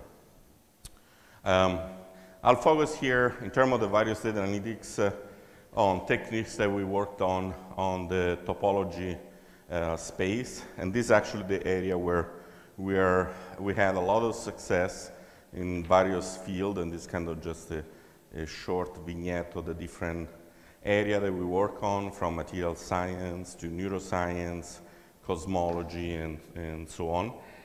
And this is actually the area that not only have a lot of success, but is becoming the source for a lot of new work in combining reduced representation with machine learning. That's ongoing work, so I'm more kind of looking for people try and strike people imagination and maybe build collaborations in that space. But the short of it is that topology creates very compact representation that do not lose most of the quality of the information, and therefore it's a very good target for data reduction while still you have open-ended analytics. Just to give you an idea, so this is a case where we have been studying the structure of this porous material. This is the failure under the impact with a micrometeoroid. This is a type of material that they put, for example, in the National Ignition Facility. This is a big experiment where they're trying to do a little more fusion using lasers instead of the tomahawk approach. And also they have some similar material that is super light, and they put like in space missions and so on. Studying the robustness of this material is very important, because being porous is lighter, and then your question is, does it retain the robustness? that you need. So to study this, we basically take data from the simulation, and then we build these topology graphs that effectively retain all the space of information that you have from the original molecular dynamics simulation, but is reduced by 2-3 orders of magnitude easily. And still, you see, you can explore, look at what different solution you can build, and then you can use the graph to study the strength, the reliability of the material. And in fact, you can do things that, like building the shape of this cavity that from the raw data, so a surface like this one you see in the picture, that from the topology can be built fairly naturally, and from just the raw pixel or voxel from the simulation is very hard to build. Another example where we use exactly the same family of techniques is for molecular dynamics. Typically, atoms, when you look at the potential or some of the other functions that you're built, correspond to maxima, minima, or saddle points for bonds in the distribution. And so topology is great because without knowing anything about the simulation, it actually reconstructs the location of the atoms, can show you if there is a problem in the simulation. In particular, here we're designing material for a battery. And this network, when those connected components have like 6 sides, like an hexagon, then it means that holds charge very effectively. When you start having 7, 8 sides and so more, then it's a defect in the material that can be expressed very well, and that should be found. Now, in this representation, it's easy to find it automatically and then help the scientists to design better and better material all the time. This is a case of a combustion simulation. So those are the topological features that we find in the simulation, so what they call the extinction and reignition for the intermediate combustion phenomena. And those are the regions that are related to those events that are needed for scientists to design better way of mixing the fuels and starting the combustion. This actually was a very interesting result because the shape of those regions followed the definition in topology terms that the scientists needed, but it was very surprising in terms of results because they were expecting kind of much more flat pancake-like shapes, and those look very differently, and this helped the scientists kind of rethink carefully what was their mental picture they were building about the data, and then try and design the next stage in more effectively. One thing that actually was very satisfying, this is the type of results that they were looking, use that practically in the work. This is the typical volume rendering for visualizing the data, different parts of the fluid. This is really the corresponding topology graph that one has to work on. And this is where a lot of the science happened. And this is where actually we're looking at building larger and larger those graphs. For a few small examples, we can manually go in and try and find the results. And then later on, we want to use an automated or semi-automated approach using artificial intelligence and extract the features in an automated way. One good thing is that this is actually the same data. We did present this at the Citadel of Science in Paris, and this is kind of an exhibit of fire, and they're using our visualization from those real simulations to present this to the general public. And to some degree, this is one also aspect that we strive a lot. We would like to push a lot of the science results and present it to the general public and kind of show the impact of the work we're doing. In terms of the scaling aspect, one component that I was mentioning before is that kind of the extreme range of scalability that we use for our software. And so the core data movement layer that we're using for accessing the data, streaming it in real time, or use the file system of large supercomputer use a library. It's called Visus. You can find it at visus.org. And the scaling ranges goes all the way to small handheld devices, all the way to large machines like Mira at Argonne National Lab, and that's 3/4 of a million cores, all run effectively. And in fact, in terms of I/O library, that's the only one that reached the 80% of the nominal performance, which for HPC system is extremely hard to achieve. Very often people end up with like 10%, it's already a big deal. And so how we use it? Well, we start building a solution like this one. There is a very large data collection store at NASA. It's called one of those nature runs. It's 3.5 petabytes of data, pretty big. And the question is, it's there, it's normally open, but practically, because it's so big, nobody gets to see anything. I mean, they have a bunch of pre-computed picture and nothing else. So in collaboration with NASA and Lawrence Livermore National Lab, we actually created an experimental web service where Livermore has about 100 terabytes of cache. I know 100 terabytes seems a lot, but compared to 3.5 petabyte, it's a small piece of cache where part of the data gets migrated on demand. And then we have data streaming services that allow to access the data in real time, and so people can do live exploration, for example, compute ensembles, change the parameter, remove outliers, and so on. And when needed, one can always push the data into a large HPC machine to do more detailed analytics or kind of more switch from the interactive to a batch mode processing capability.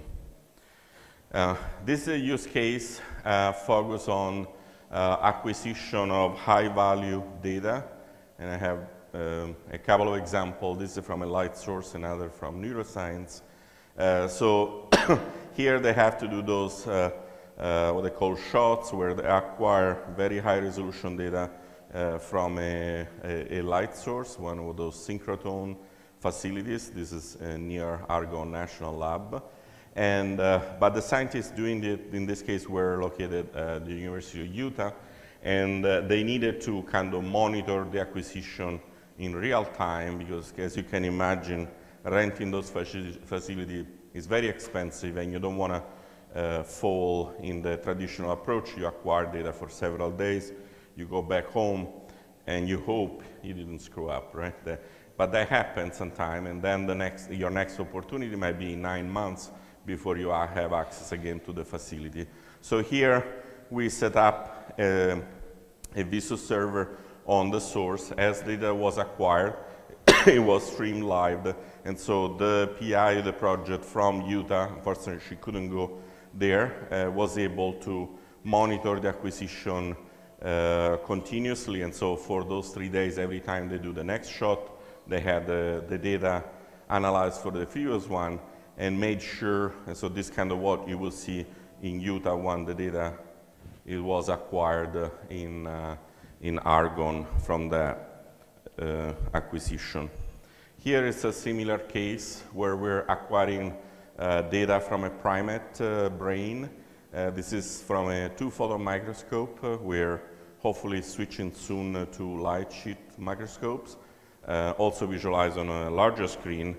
And this is kind of what you would see basically from home. You see the kind of the volume being scanned and acquired in real time.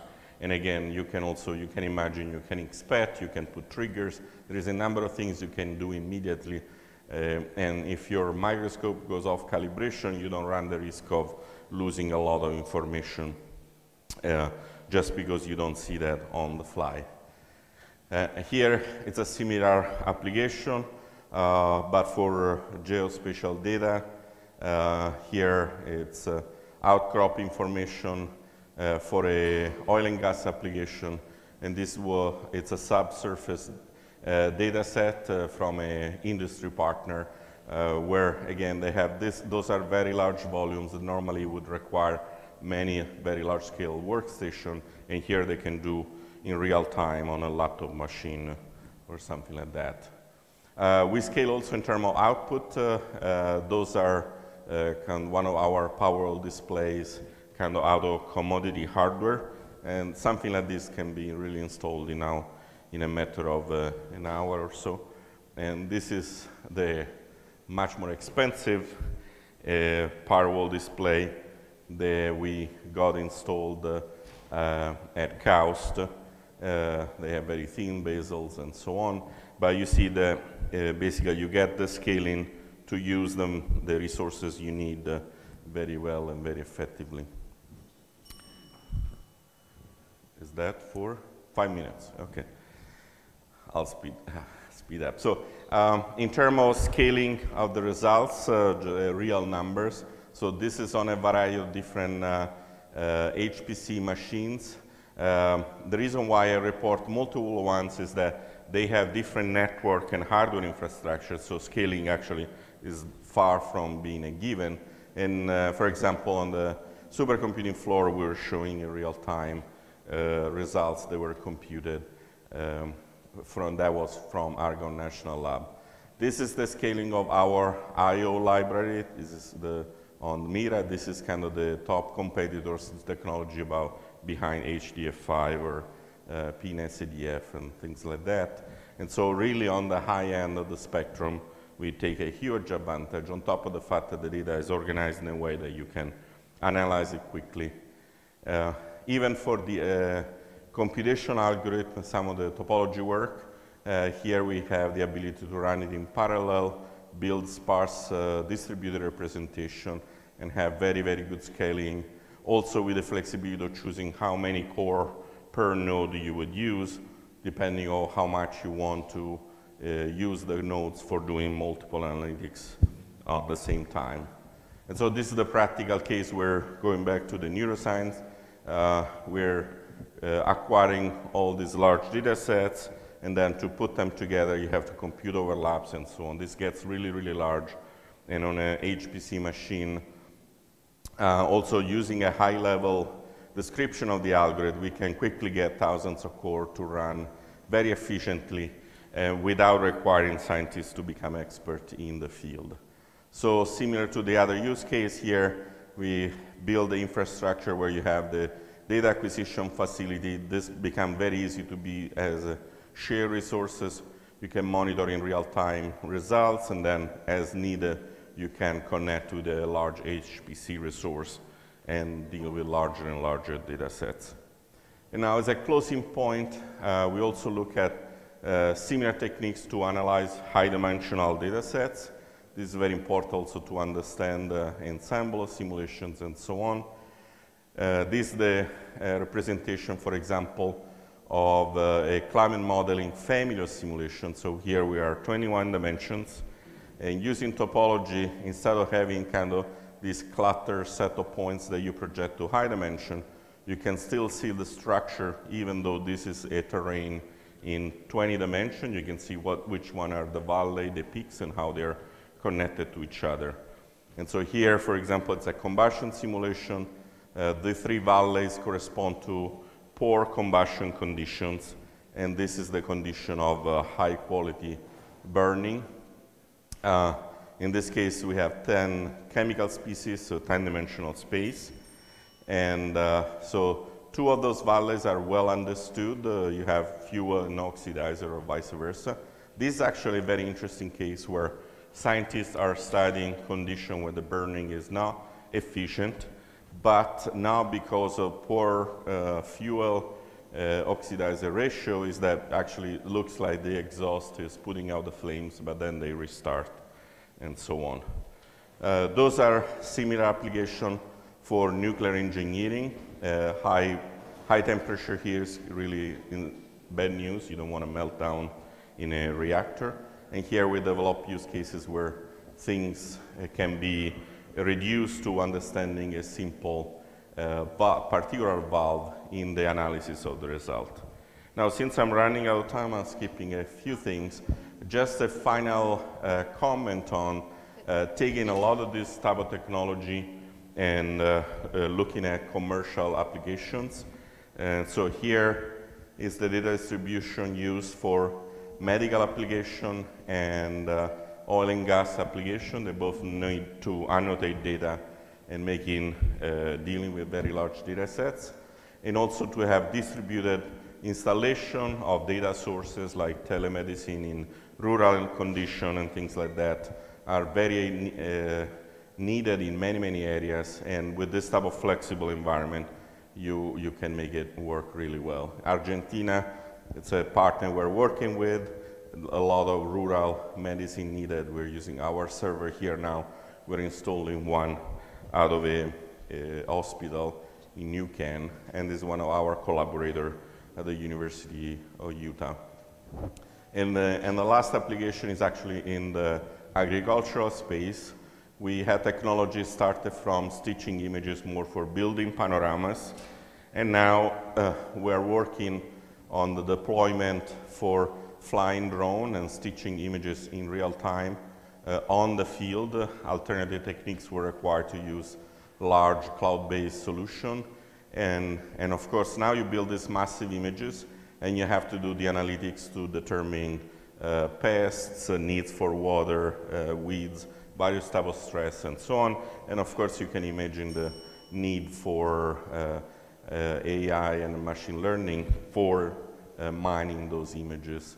And those are my closing comments. Out of many of those techniques, there's huge opportunities and challenges in terms of creating training set is very hard, and because they typically involve humans. And so here we're developing a hybrid protocol where classical analytics can be used to build training set for those applications. We need to learn to explore the high-dimensional spaces where these problems are defined, and in fact explore those deep networks themselves. And thank you for your attention.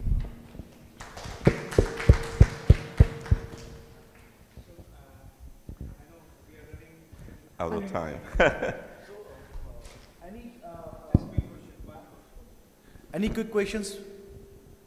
Do we need to throw? Or maybe not, we're out of time. So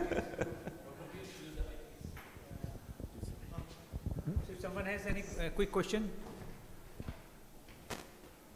Otherwise, yeah, Dr. Valerio is with us. You can, mingle with him and ask more personal questions about his research. So we already have Dr. Piyush over here. I request Dr. Ajana sir to kindly come forward.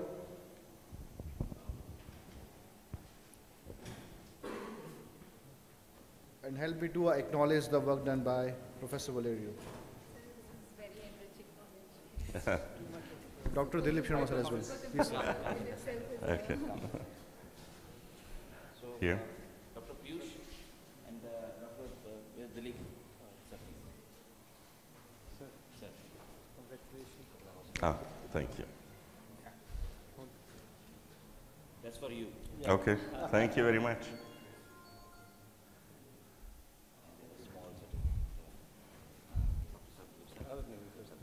That's for you.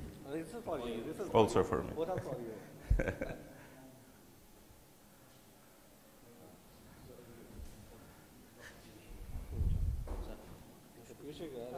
My pleasure.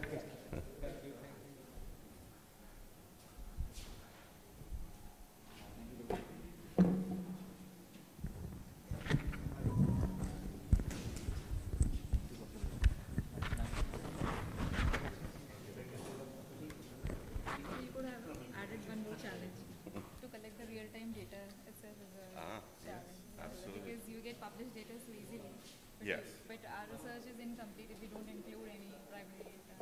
Yes, and it kind of is part of, I was talking about interactive updated results actually, so that's an aspect of that because we want to visualize continuously things as they get. Like in dynamically if you're adding data, like if you are accepting the data and analyzing it, what is the accuracy of the data? Like somebody is saying something, you just take that thing as an input to train your model. We break it down in coarse and fine so that we get quick update. Okay, I'll just come back to you. I'll catch you in the lunch, during lunchtime.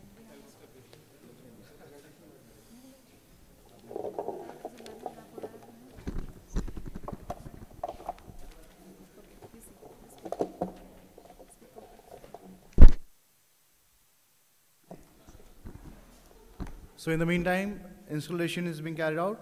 I would like to invite our chair for the next session, Dr. G.R.D. from University of Arkansas from USA. The topic of discussion is user experience for social human-robot interactions. I would request Dr. Aishan to kindly read the profile of Dr. D. Dr. G.R.D. received BS and MS degrees from Tsinghua University, China in 1997 and 2000 respectively. He completed his PhD in electrical engineering at the University of Central Florida in 2004. He joined the computer science and engineering department of the University of Arkansas as an assistant professor in fall 2004, where he is now a professor and 21st century research leadership chair. His research area is asynchronous integrated circuit design and hardware security. His trustable logic circuit design lab has been sponsored by various federal agencies and industry for over $8 million in the past 14 years. Dr. D has published one book and over 100 papers on technical journals and conferences. To his credit, he has 5 US patents. Dr. D is a senior member of IEEE and an elected member of the National Academy of Inventors. So we would like to invite you to chair this session. Welcome you, sir. Thank you. Good afternoon. It's my pleasure to introduce Dr. Darrell Van Grunen, who is a professor of information technology and the director of the Center for Community Technologies at the Nelson Mandela University in South Africa. She holds a PhD in computer science and became an honorary professor at AMITY University, India, last year in 2018. She serves on a number of boards related to the fields of information communication technology, both nationally and internationally. Her area of expertise include, but is not limited to, using innovative technologies utilizing the fourth industrial revolution as an opportunity to address societal challenges related to education, healthcare, and the social innovation and entrepreneurship. To this end, she is also a principal investigator on a number of international research projects that aim to use innovations to address these societal challenges. Please welcome Dr. Van Grunen.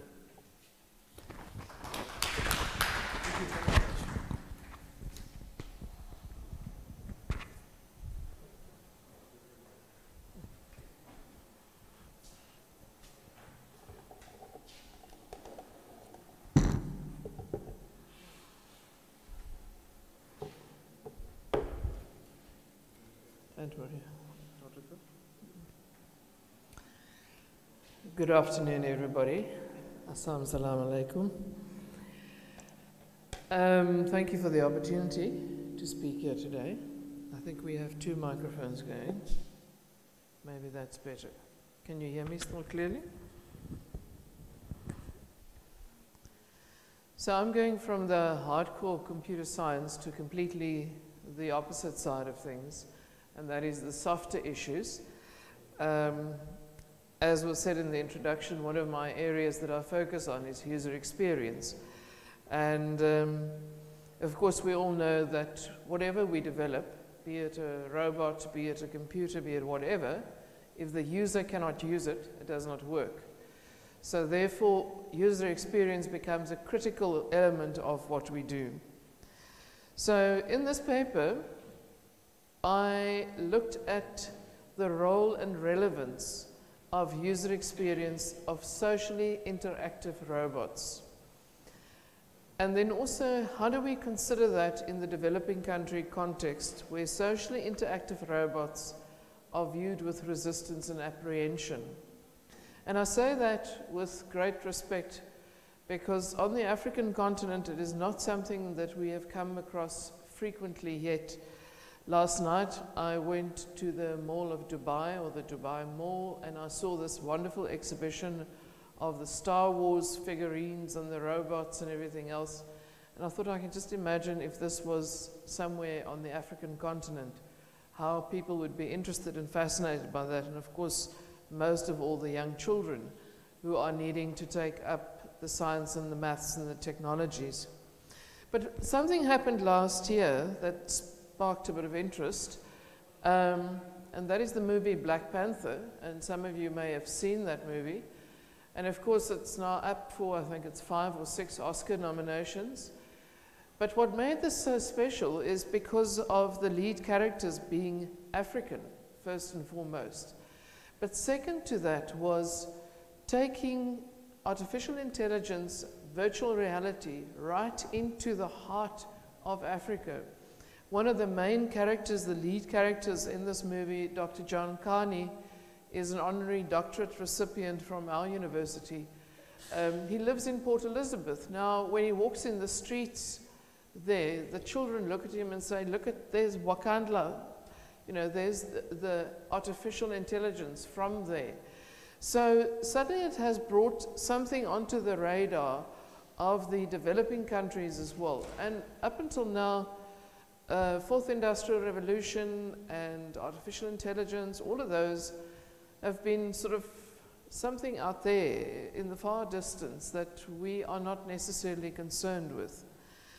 So just for those of you who think, okay, this woman isn't totally insane, what is this human-robot interaction that she's on about? Of course, whenever we interact with artificial intelligence, we do not think about it, that we are actually having to interact with something that is defined by communication protocols and all sorts of technology terms, and not just something that happens here on the side. So those of you in the room who are old enough to remember Star Trek, that was many, many years ago, in those days we looked at it and we thought, oh my word, this is seriously futuristic. And now we're way beyond Star Trek already. So how do we interact with these kinds of technologies? So I say there that communication between a human and a robot may take several forms, but these forms are influenced by whether the people and the technology are in close proximity. Now I make the statement that we need to build in some emotion into these robots and artificial intelligent agents, the bots that we interact with. Last week I had a very frustrating week whereby one of my file servers that is hosted in the cloud went down, and it's hosting a number of medical systems, so you can imagine that's not too good. And all I had to interact with was a bot. Now the bot sits who knows where, and I'm talking to this thing where I got to the stage that I said to my colleagues, you know, I need to talk to a human now because I need to explain my emotions to a human. I cannot talk to a robot or a bot at this point in time any longer. They do not understand my frustration. They do not sense my frustration, and less so even when I'm typing a text to them. So how do we bring that robots and bots can respond to the emotions of human beings? So I want to show you just a short clip here. If you're okay chatting to Siri or Alexa, meet Furhat, putting an expressive face to the voice assistant. Hello world. Its developers promising we'll not only warm to Furhat, and I'm a social robot, we're going to trust it, because it's not a person, it's a robot, and doesn't judge. I mean, we've seen research that shows that people are, in certain situations, more comfortable opening up and talking about difficult issues with a robot compared to a human. Because you meet a robot, people don't perhaps see that the robot has judgment or prejudice or preconceived kind of notions about them. So you're more comfortable opening up to it compared to talking to a human. Please tell me your flight number. JJ8071. This is Furhat at Frankfurt Airport, acting as a multilingual help desk. But it can do more. How about interviewing prospective staff without bias or discrimination, or even questioning patients in a clinic? the robot can change its age or gender or personality depending on the application. So in a way, we're opening up a new world of kind of every robot needs a different personality depending on the job it's going to do. I can change my face completely to match what I am supposed to do, like this. Okay, can you sound a bit more female then? Yes, of course. I feel much better when my voice matches my face. Tapping into the latest developments from gaming, the back projection system allows quick changes of face or personality, mirroring those interacting with it. I can't wait to see what other amazing uses will be built for me. It's all up to your imagination. So, there's an example of facial expressions and some emotions coming into these robots. But my question to you is, would you trust talking to a robot? I would not. To me, there's no emotion whatsoever. So they're talking about having robots in clinics, questioning patients about their health care. My first thought, of course, as a computer scientist would be, okay, where's this data going? What are they doing with the data, etc. So we need to be very careful and not necessarily think that artificial intelligence is the silver bullet to the future. And that's why the whole notion of user experience is so important. So if we look at the role of social interactive robots at the moment as it stands, they play an essential role in extending some services, etc., that people perceive in life as necessary, and they can assist with some additional tasks and so forth. There's research on how they help the aged population, how they work with children with autism. In fact, in Cyprus last year, at the Cyprus University of Technology, I saw how they are using robots for accessibility to teach people sign language. So they have robots without a mouth, and they're teaching you sign language so that you cannot lip read. Now, that I think has a place in the society when it's being used in that particular fashion. But maybe we need to think carefully about how we bring robots and artificial intelligence into our lives. I think what is important is that rather than just getting them to mechanically perform tasks, let them respond intelligently to certain things. There's a role for in traffic regulations, things like that. I'm not sure that I would necessarily want to sit and listen to the humor and the jokes of a robot, you know, during an entertainment session of some sorts. I would prefer to interact with a real person. Of course, if we then move to the user experience side of things, now, this is a new area that's being researched, the user experience of then the human interaction with robotics and robots.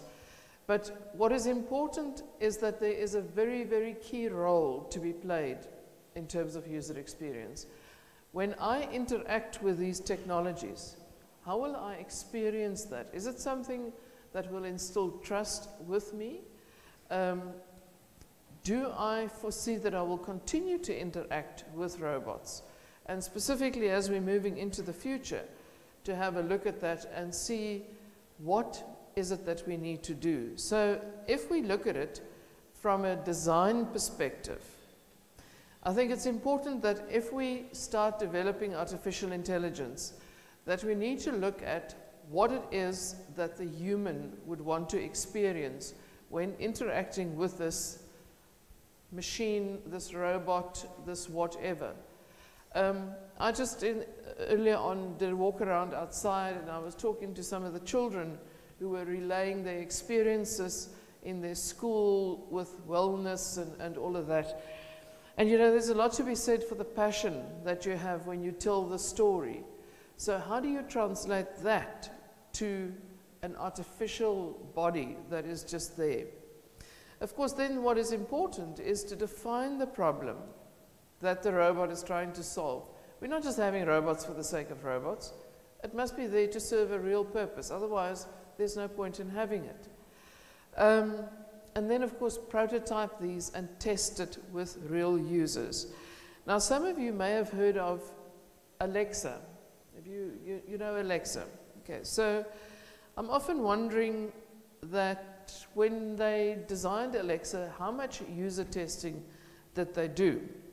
Because when you watch the following, you will understand what I'm saying. I assume all of you know what Alexa is, right? So Toyota just announced that they're adding Alexa to their cars so you can control things with your voice. It's supposed to be convenient and helpful. Here's their commercial. Starting this year, Toyota and Lexus luxury models will come with Amazon Alexa. Alexa, turn on the AC. Turning on AC. Finally, a virtual assistant to help you navigate. Alexa, where's the nearest gas station? Nearest gas station in 1.5 miles. And to help maintain your vehicle. Alexa, order more brake pads. Ordering new brake pads. Although maybe if you didn't stop so close to the car in front of you. I left plenty of room. You drive too aggressively. If you were just quiet for 2 seconds, 2 seconds. She'll talk to you literally the entire time you're driving. I think you should have turned back there. I know where I'm going!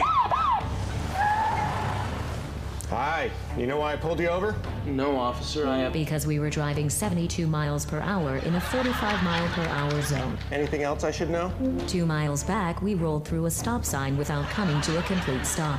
Also, there are illegal fireworks in the trunk. Sir, I'm gonna need you to step out of the car, please. Amazon Alexa.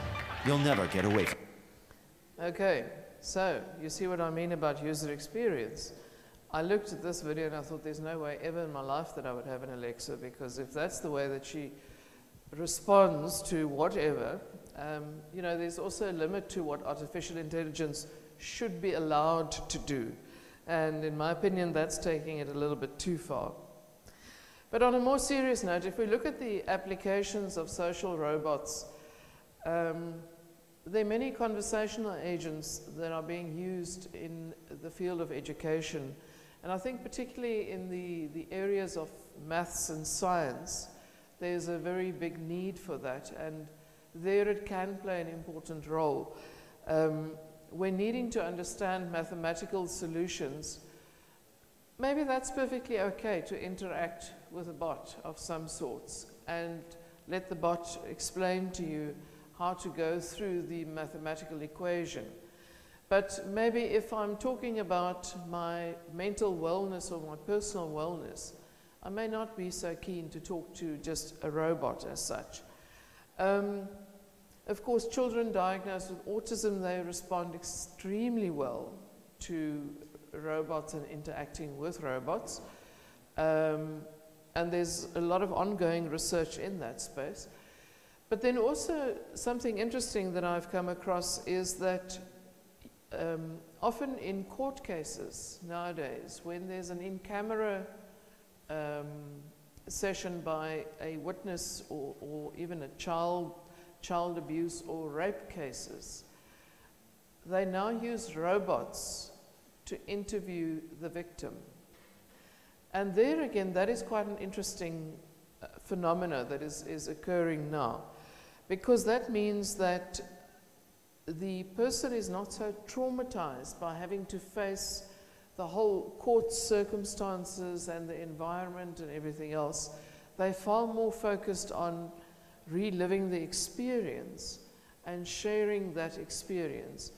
And there's a lot of studies happening around that, and I think that makes for interesting research, but that's probably still a little bit for the future as well. And then there are the social caretakers, where you help the aged where they are lonely and they need company. And sometimes when people have dementia, etc., we heard someone earlier on speaking about dementia, that they do not necessarily relate to a particular human being anymore, because there's just this vacuum that comes and goes in their minds.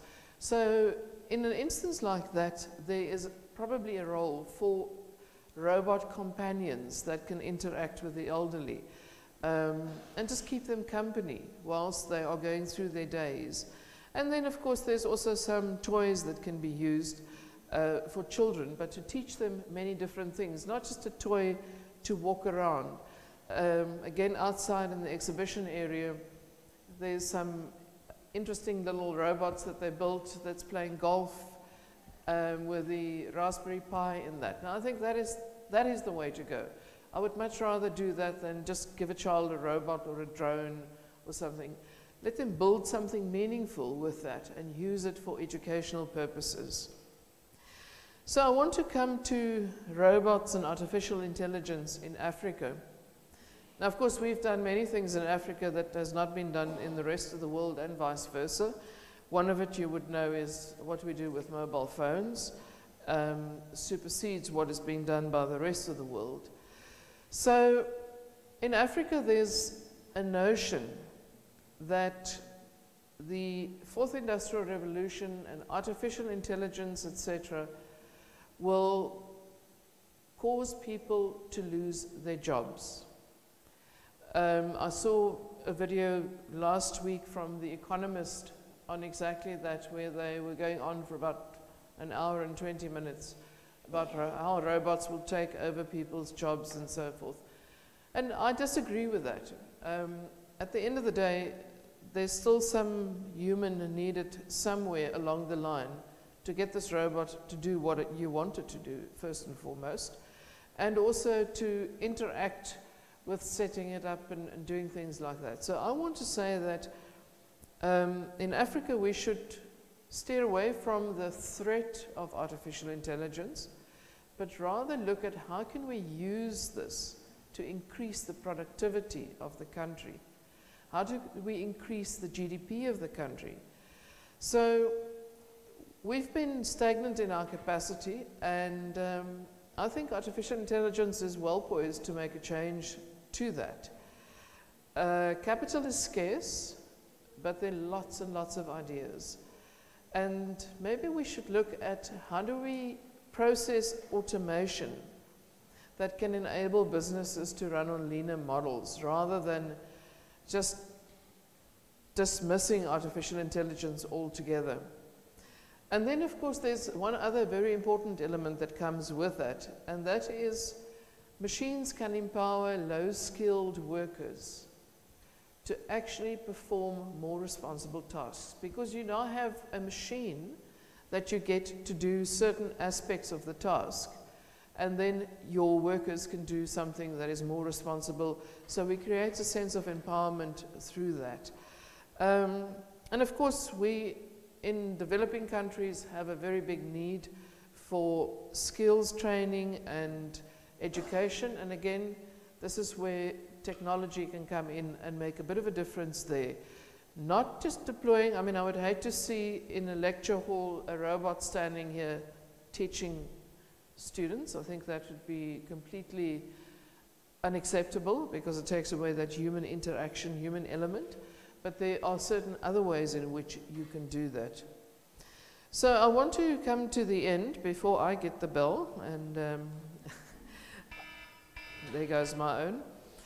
So I want to say that I think for social robots to provide long-term added value to people's lives, it is of major importance that we consider a positive user experience. How do we interact with these robots? And then, of course, there's the human-centered view that emphasizes various aspects, including acceptance, usability, credibility, trust. All of that becomes a huge, big issue that emerges when you are dealing with humans and robots talking to one another. Something that really troubles me, and it's been troubling me for many years, and it will probably continue to trouble me for many years, is that user experience and usability are two such critical elements to any piece of technology, yet it's always tagged on right at the end because there's not enough time, there's not budget, all of those things. And what happens in the end? People are having to pay so much more for training and redeveloping artifacts because they did not do usability testing or user experience observations. So if you are part of the fraternity that is developing all these artificial intelligent agents, please make sure that you first check with those who will be interacting with them that they are happy with the user experience that they are experiencing when interacting. And again, I say what I started with, remember, if the user cannot use it, it does not work.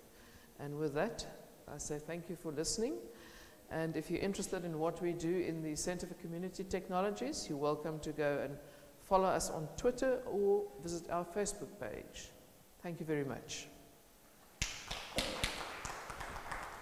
Thank you so much. Maybe a few questions to ask.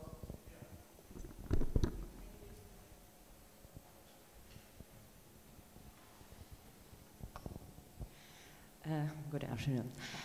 As you mentioned, there is a number of, I say, psychological obstacles in interacting and developing this positive user experience.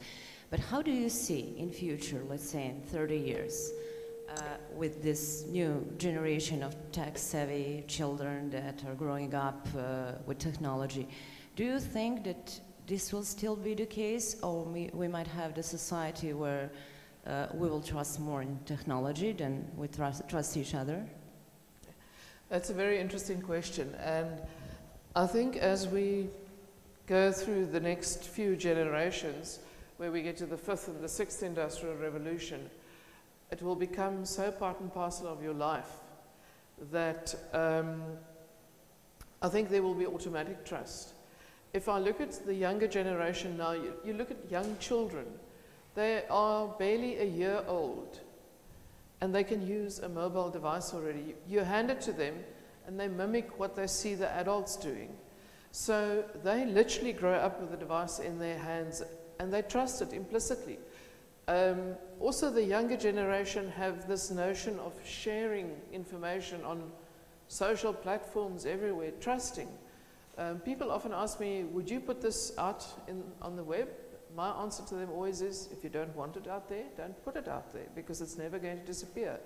And that is because I don't trust, and I'm from generations where we don't trust technology. But I do believe, I think you are right, that in 20, 30 years from now, the picture will look very differently.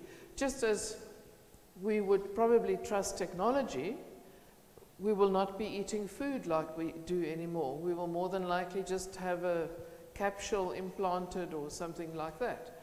So I think the possibilities are endless, yes. It would be interesting to know what it looks like then, but we will probably not be around. It was really a very, very interesting thing. In fact, we at India are almost, going through the similar things right now. The company through which we have booked our package for Dubai, they had this robot answering to my initial queries, and it was a substandard robot, and it used to act very foolishly. For example, if I typed just any random letter, XYZ, it would answer me a few things. Okay, what is your journey and all that. It would respond like that. So these are some of the challenges which are there in the developing countries right now. However, having said that, recently there was a news in Japan, they fired some 30 odd employees, and these employees were robots actually. And these robots, they were fired because they were not answering or responding to the customers properly in the restaurant. And also, we have some recent evidence, largely from US, where they have large supply chain houses, where they have replaced thousands of workers because they have automated the entire system with AI applications. So your argument that, ultimately at the end of the day, it is humans who's going to actually handle this. But don't you think, people ultimately going to lose jobs, and there will always be a divide between those who knew technology and those who did not know? Yeah. I think, and as much as I say that people will not lose jobs, where the part of South Africa where I am in Port Elizabeth on the coast is an industrial city, and it is the motor manufacturing hub of the country. So in the manufacturing factories of VW, Mercedes-Benz, all of those, they have robots assembling the vehicles.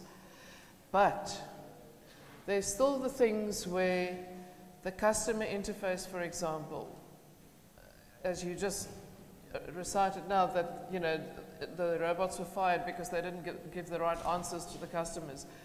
those things you would still have to need some human intervention unless we can really truly train artificial intelligent agents to perfection, which is probably, I mean, we don't even get it right with humans. How do we think we're going to manage it there? Because it will be subjective.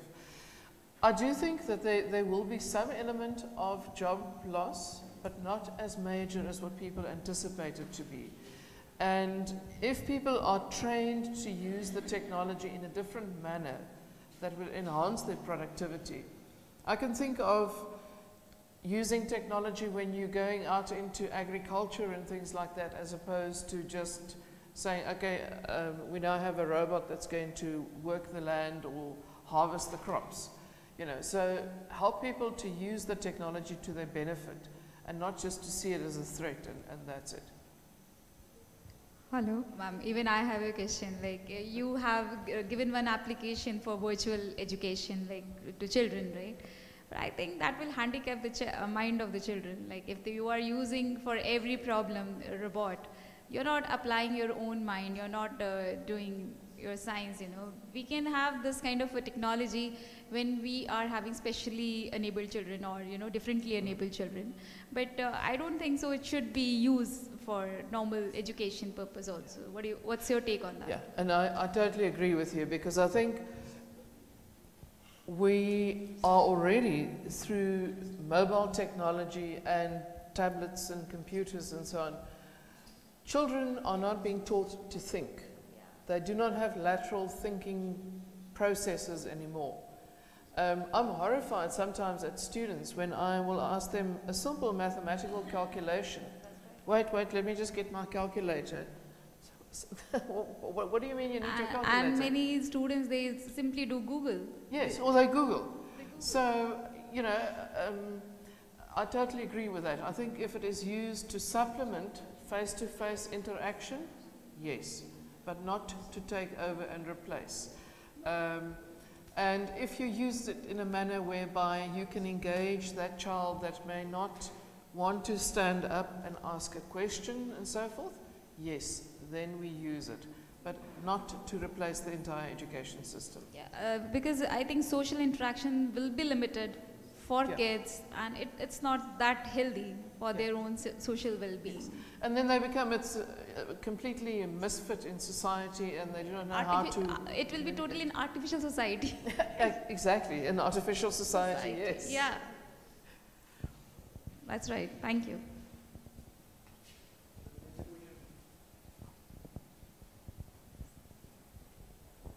You spoke of employment and unemployment, robots taking over jobs, but don't you think that opens up a lot of risk to wherever they're being employed? I mean, a human can be trusted more than a robot. You know, you can appeal to the nature of the human, but you can't do that to a robot. A robot simply does what it's told to do. So what's your take on that? So that's why I say that I do not believe people will become completely obsolete in the process, because of that very risk. The robot can only do what you tell it to do. So somewhere in the background, along the lines, there still needs to be a human body that tells this robot, do this, do that, protect things in this or that manner. And until we have solved the cybersecurity issues of the world, and yes, I know the cybersecurity experts in the room will probably have my head for this, but there are still so many breaches and so many gaps in that.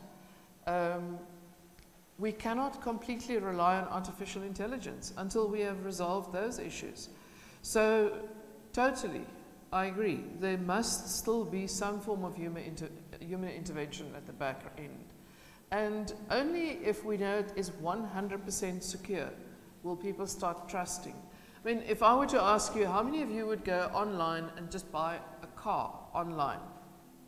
You'll say to me, you're insane. I mean, why would I go and buy a car online? I want to get into the car, drive the thing, etc. Would you trust a robot to buy a car on your behalf? I mean, I wouldn't. Especially not if it's a Google car. You know, those driverless cars that they have at Google. So, I mean, again, there's an example of how things can go wrong. There recently was the incident where the car knocked down a pedestrian, you know, on the Facebook premises.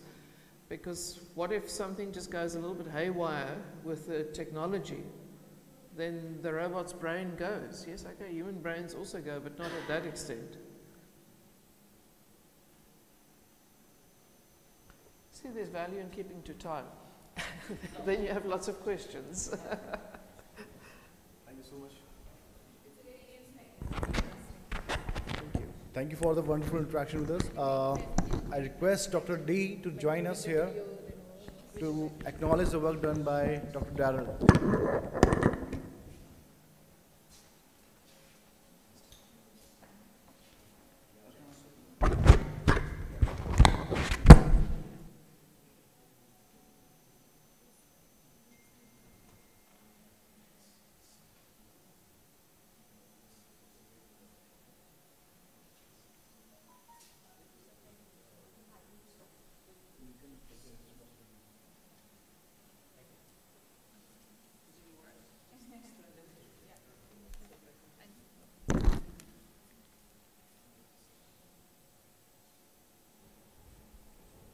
Thank you. Thank you so much. Now we are heading towards another interesting session. It is interesting not only because of the content, because immediately after this we will be having lunch. So the chair for our next session is one of the very renowned professor, Syed Akhtar Hussain, sir. Yeah, thank you so much, and let me take over. This is the I'm trying to save time, some time. I'm very happy. This talk actually is very exciting because it talks about cost-sensitive decision tree learning. I want to give you a brief about this great speaker, Professor Sunil Vadera. He's a great guy, who is a renowned scientist. Should I read out, because it's such a prolific, but just to mention a few things, because he is known to be a very renowned scientist, fellow of British Computer Society, a chartered engineer, and a chartered IT professional. So you see him in multiple hats. Sunil was awarded one of the renowned, prestigious award, BDO Best UK British Indian Scientist, an engineer prize in the year 2014, and nothing but the last is that AMITY University Research Award for Artificial Intelligence and Neural Networks in the year 2018. He has many years of accolades, needless to read out. Perhaps you will listen to his prolific presentation today on a very interesting topic, and it's all about a decision tree, machine learning, and it's talking about cost sensitive. Yeah, so let's enjoy, let's give a big round of applause for Professor Sunil. Yeah, to start his talk. My friend, you're there. Thank you for coming. Sorry. I hope. Thank you very much. Thank you.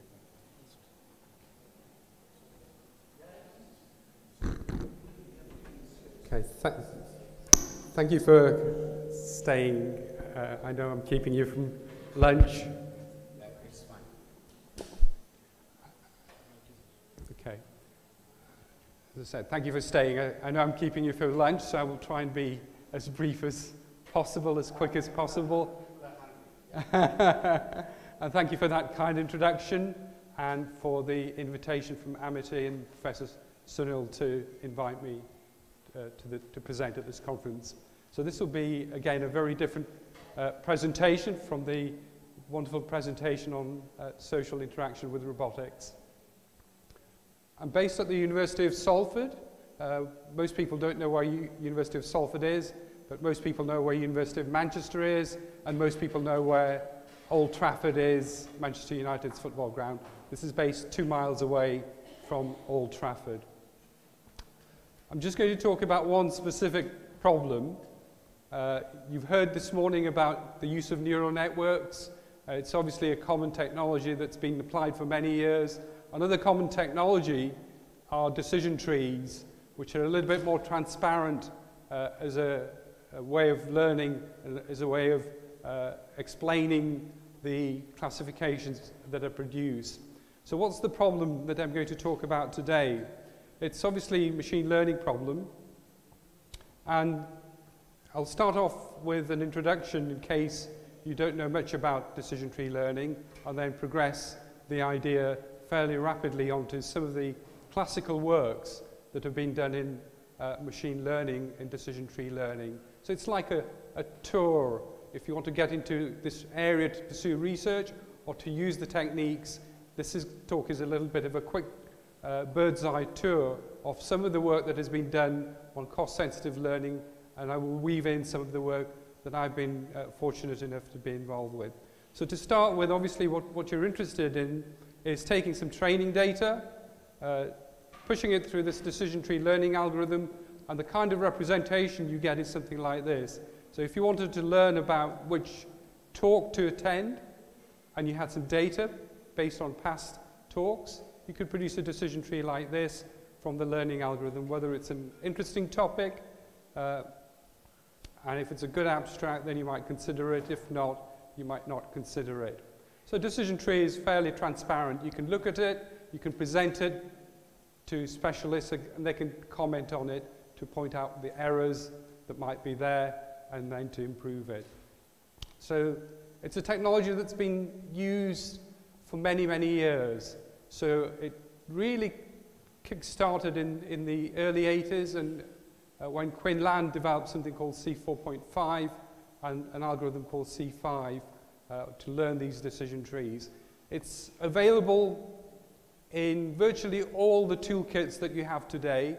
So if you look at something like Weka, that includes this toolkit. If you use R includes this toolkit. Almost any toolkit that you have includes decision tree learning. So what's the challenge? Well, most people work on accuracy. So most people are interested in overall accuracy. So for decades, people have focused on measuring performance by looking at the overall accuracy of the algorithm on some test data after it's been trained on some training data. So why look at costs at all? And why look at cost-sensitive data mining? I first got interested in including costs in machine learning in the 90s.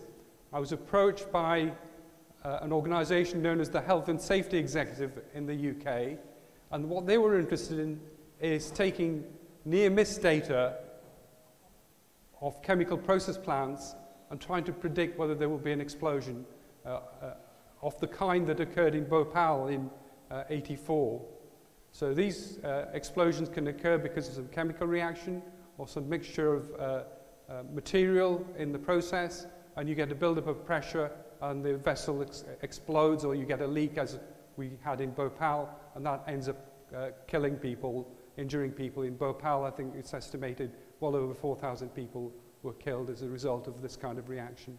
So anyway, we in the 80s and 90s, we tried to apply neural networks, we tried to apply decision tree learning methods, the standard ones on this particular problem, and it unfortunately didn't work.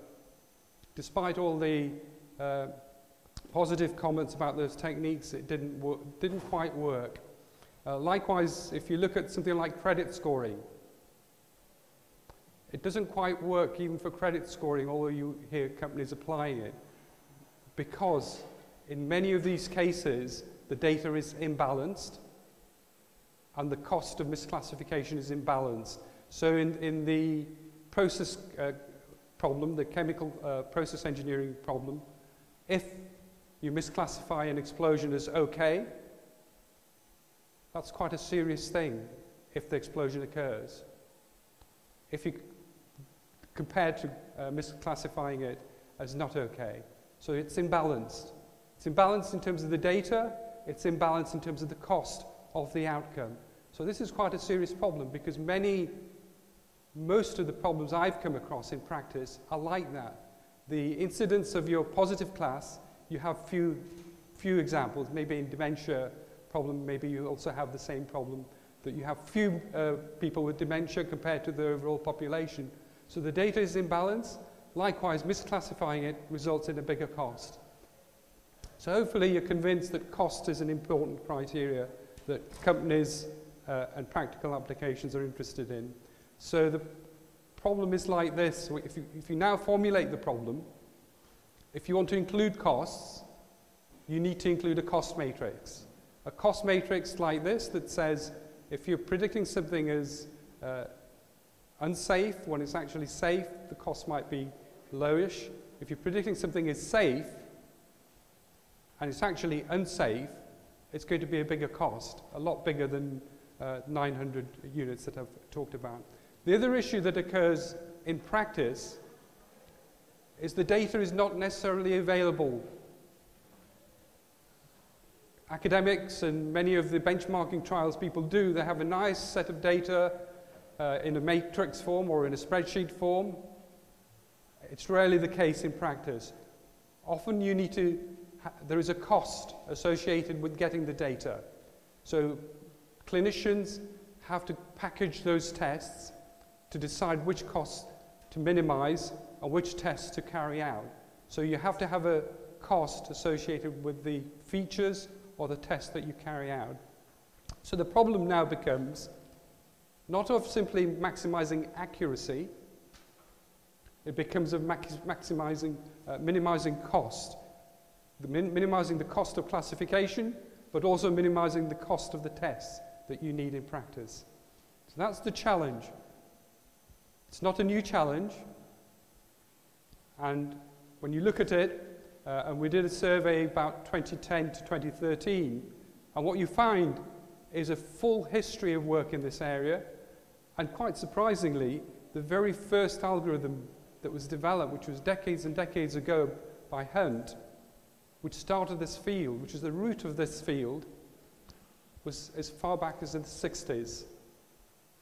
Since then, it was quiet. People focused on accuracy.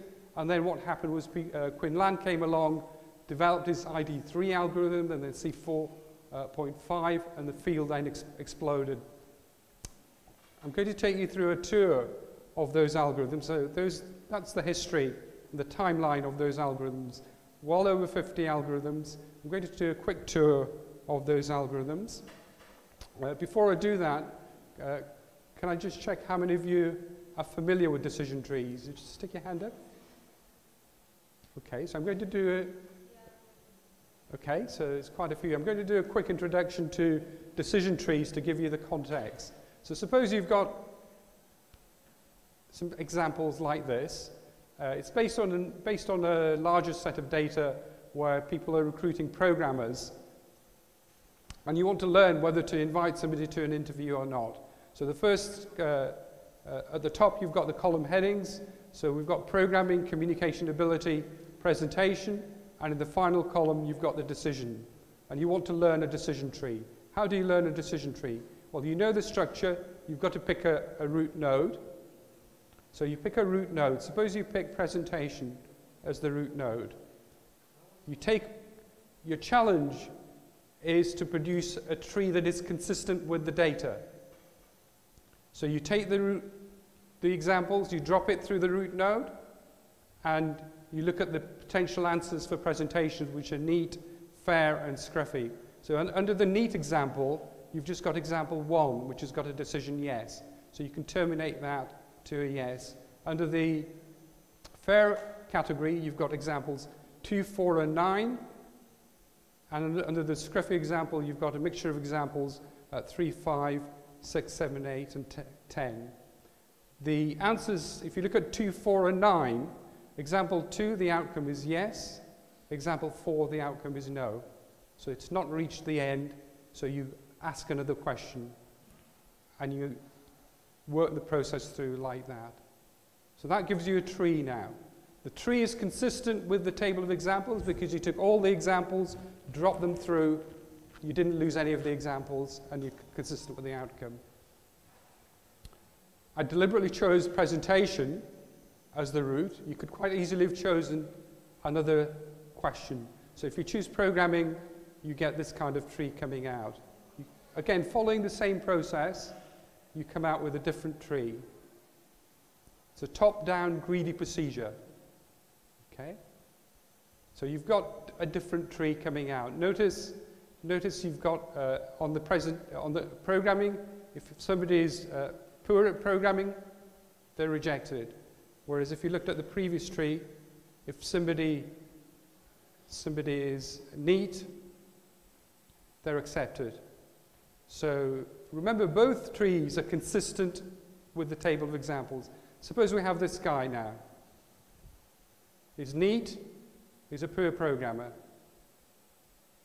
Obviously tree 1, because he's neat, says yes. Tree 2, because he's a poor programmer, says no. So the table of examples was consistent. The two trees are consistent with the tables of examples, yet the answers are different. So what Quinlan did, which was great, was to say, which question do I ask first? And that was the insight that he provided the field. And he said that really you should choose the question based on the amount of information you get from each of the questions. And luckily, Shannon has developed a measure which enables you to work out which question gives you the most information. And based on entropy, he was able to then work out which question to ask next. So Quinlan was able to do that, and you get a tree like this. And then followed a lot of work on choosing the metric that gives you the most information. So many people tried chi-squared, some people tried other variations to choose the question next. So it turns out that Quinlan's insight was pretty good, and when people did empirical evaluations, those results were better than the other methods that other people tried. So you get a good tree by using that measure. So the question then is, that's a standard greedy top-down accuracy-based algorithm. How do you include costs? So the first phase of work occurred in an obvious way. If you've got this measure, it doesn't include costs. How do I introduce costs? Well, include the costs somehow in that measure.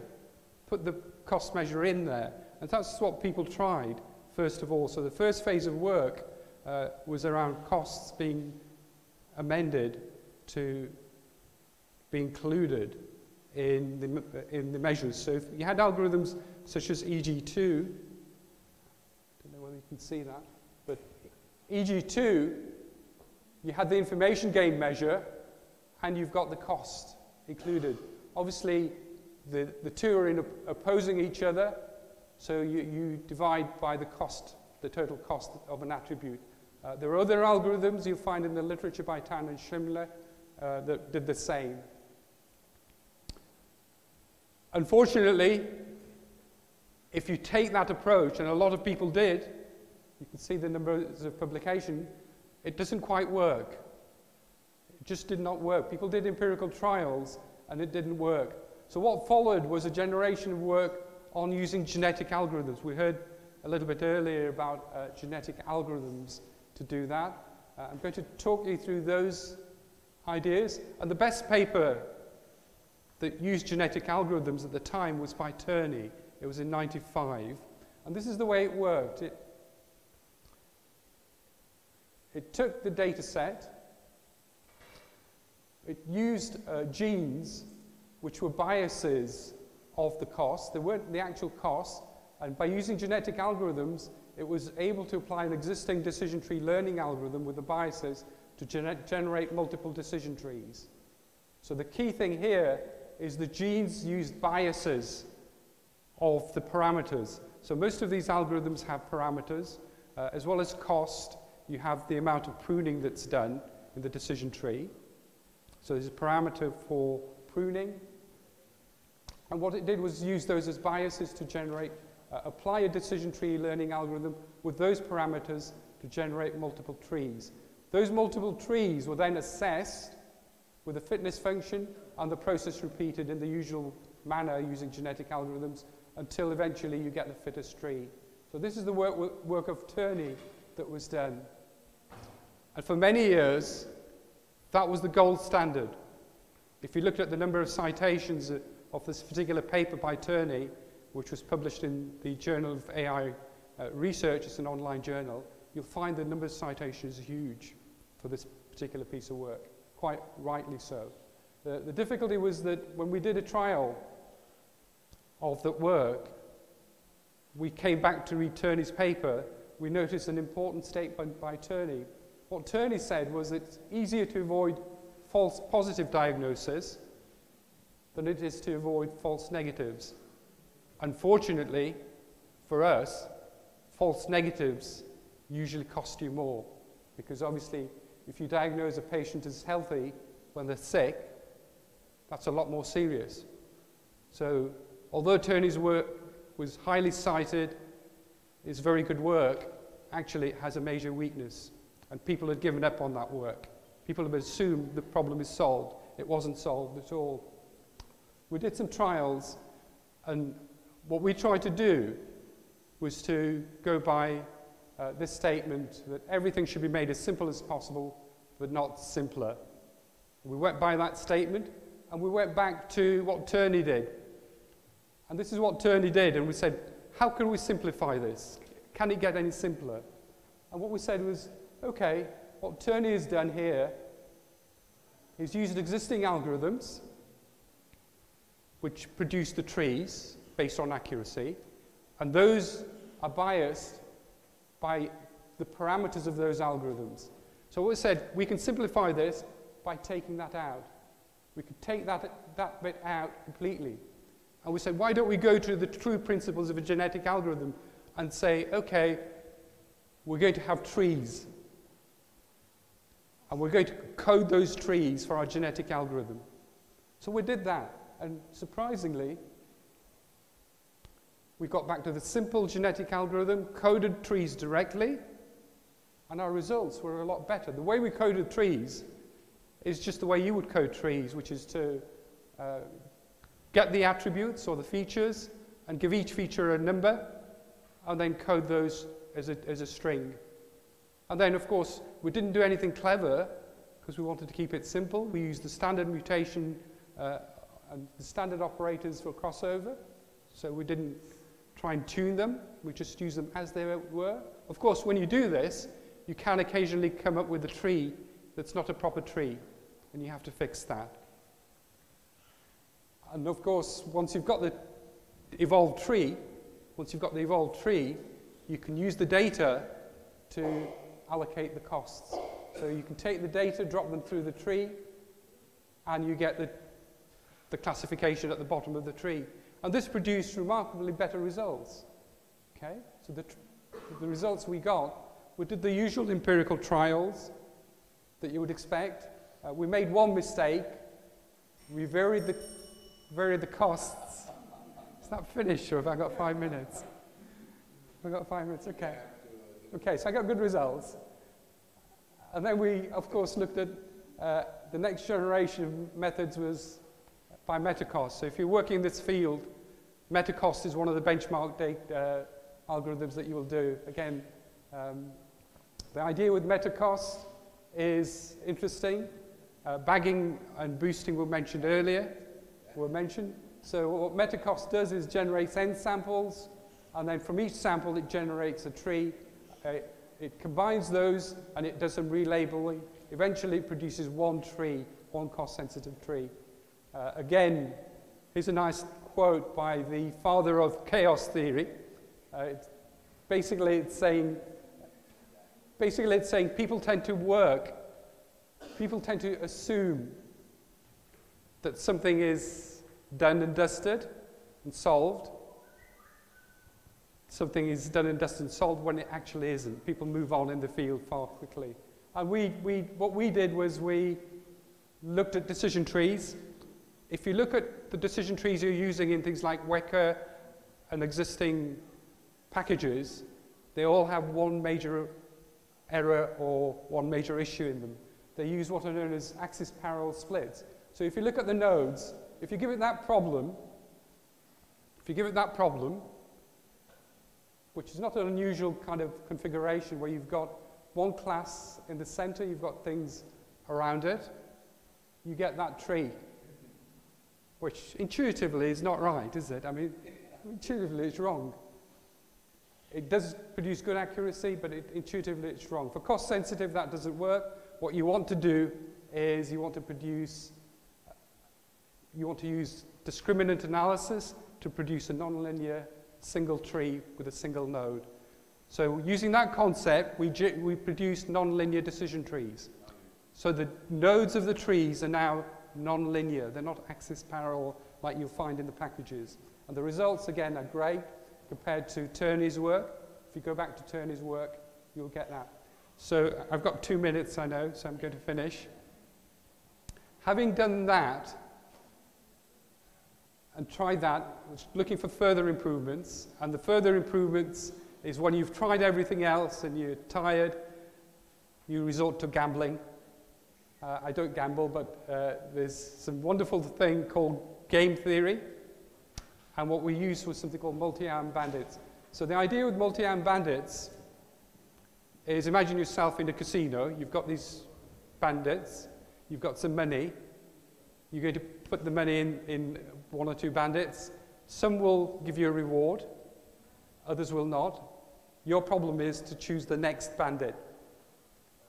And the big problem is, over a period of time, you want to choose the next bandit so that when you finish, you maximize your rewards at the end, and you don't regret choosing the wrong bandits. Okay? So there's a lot of nice theory around multi-arm bandits, and that's what we use. So we use, that was loud. This is selecting an attribute, and then running that through the decision tree to find a path. Each path will have a reward and a cost, and if you do that enough times, you can work out which attribute to choose. So again, very different from entropy, but based on cost. And that work we published a few years ago, 2017, and again, produced good results. I'm going to finish with this conclusion, which kind of captures what we've been trying to do. We've been trying to do things differently. When the bagging and boosting people were saying the problem was solved, we said, no, it's not solved with bagging and boosting. We need to look at it differently. So we used nonlinear decision trees, which produce better results. So if we'd stuck with bagging and boosting being the best, we wouldn't have made the advance that we made. So I very much kind of say that if you follow the crowd, you're going to end up where the crowd is. If you try and do something different, you might end up in a different place. Okay, I'm going to finish there. Thank you. Thank you for listening. Yeah, so it was a great presentation, and since we are running behind time, we may invite at least 2 questions for this great speaker. Yeah, any 2 questions on the cost and amazing. I have a lot of questions, but I will talk to you later, and maybe we invite 1 or 2 questions from the... Yes, please, Mario. Thank you. Very interesting presentation, Professor. One question. This kind of strategy could be applied to the real-time data processing? To? Real-time data processing. Real-time, yeah. Most of the applications we've tried it on are things like credit scoring. We haven't really, so credit scoring, we haven't really tried the applications in real time. But remember, once you learn the decision tree, the processing is very fast anyway. There's an algorithm called anytime decision tree learning. There's an Israeli group, Escher, I think is his name, an Israeli group that has done anytime processing. So the idea there is to learn as you acquire data, and what you try and do is you take a decision in real time that is good enough. You don't wait. So it's a challenge to know how long you wait to collect enough data to get a good enough decision. Not necessarily the best decision, but a good enough decision. Thank you very much. We put a big round of applause. Let us give a big hand to Professor Sunil. Yes, wonderful. And it's time for felicitation. So let me invite Professor. May I also request Dr. Archana sir to kindly join us here. Mr. Amit, Dr. Lakshmi Ahuja, Dr. Archana, please come forward. Thank you so much for including cost into your decision training. You had a little bit of this time. Yeah, I had to go quickly. The preparation was very good. So, Professor, you No, hand no, over the no, chair. no, Please, you the chair, please. It's a desk for you. I will hand over. A lot of all of us join, please. Yeah, please join us. Is that all right? Can you capture? Yeah. I'll just put That girl is like, there's no problem, please. one more volunteer, please. Dr. Jori, आ जाएगा sir. And sir, there's a small certificates. Thank you. Sir. Thank you. Thank you. Thank you. One more picture, perhaps. One more picture, perhaps. We can do at the same time, yeah?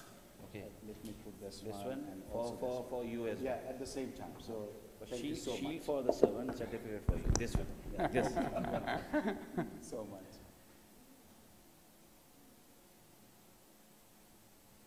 Professor, thank you. Thank you very much.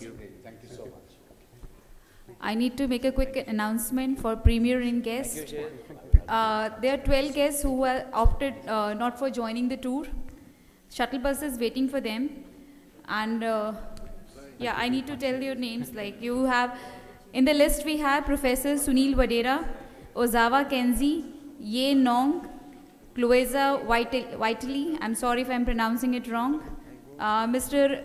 Srinivas Singh, SN Singh, and Arazua Carmen Paz, Hu Yu Zong, Baxi Brian Andrew, Altani Ahmed, and Ofid Ahmed, Ahmed Afaq, Valerio Pasucci, Diaz Giarde. And everyone, lunch is served. Please proceed for the lunch.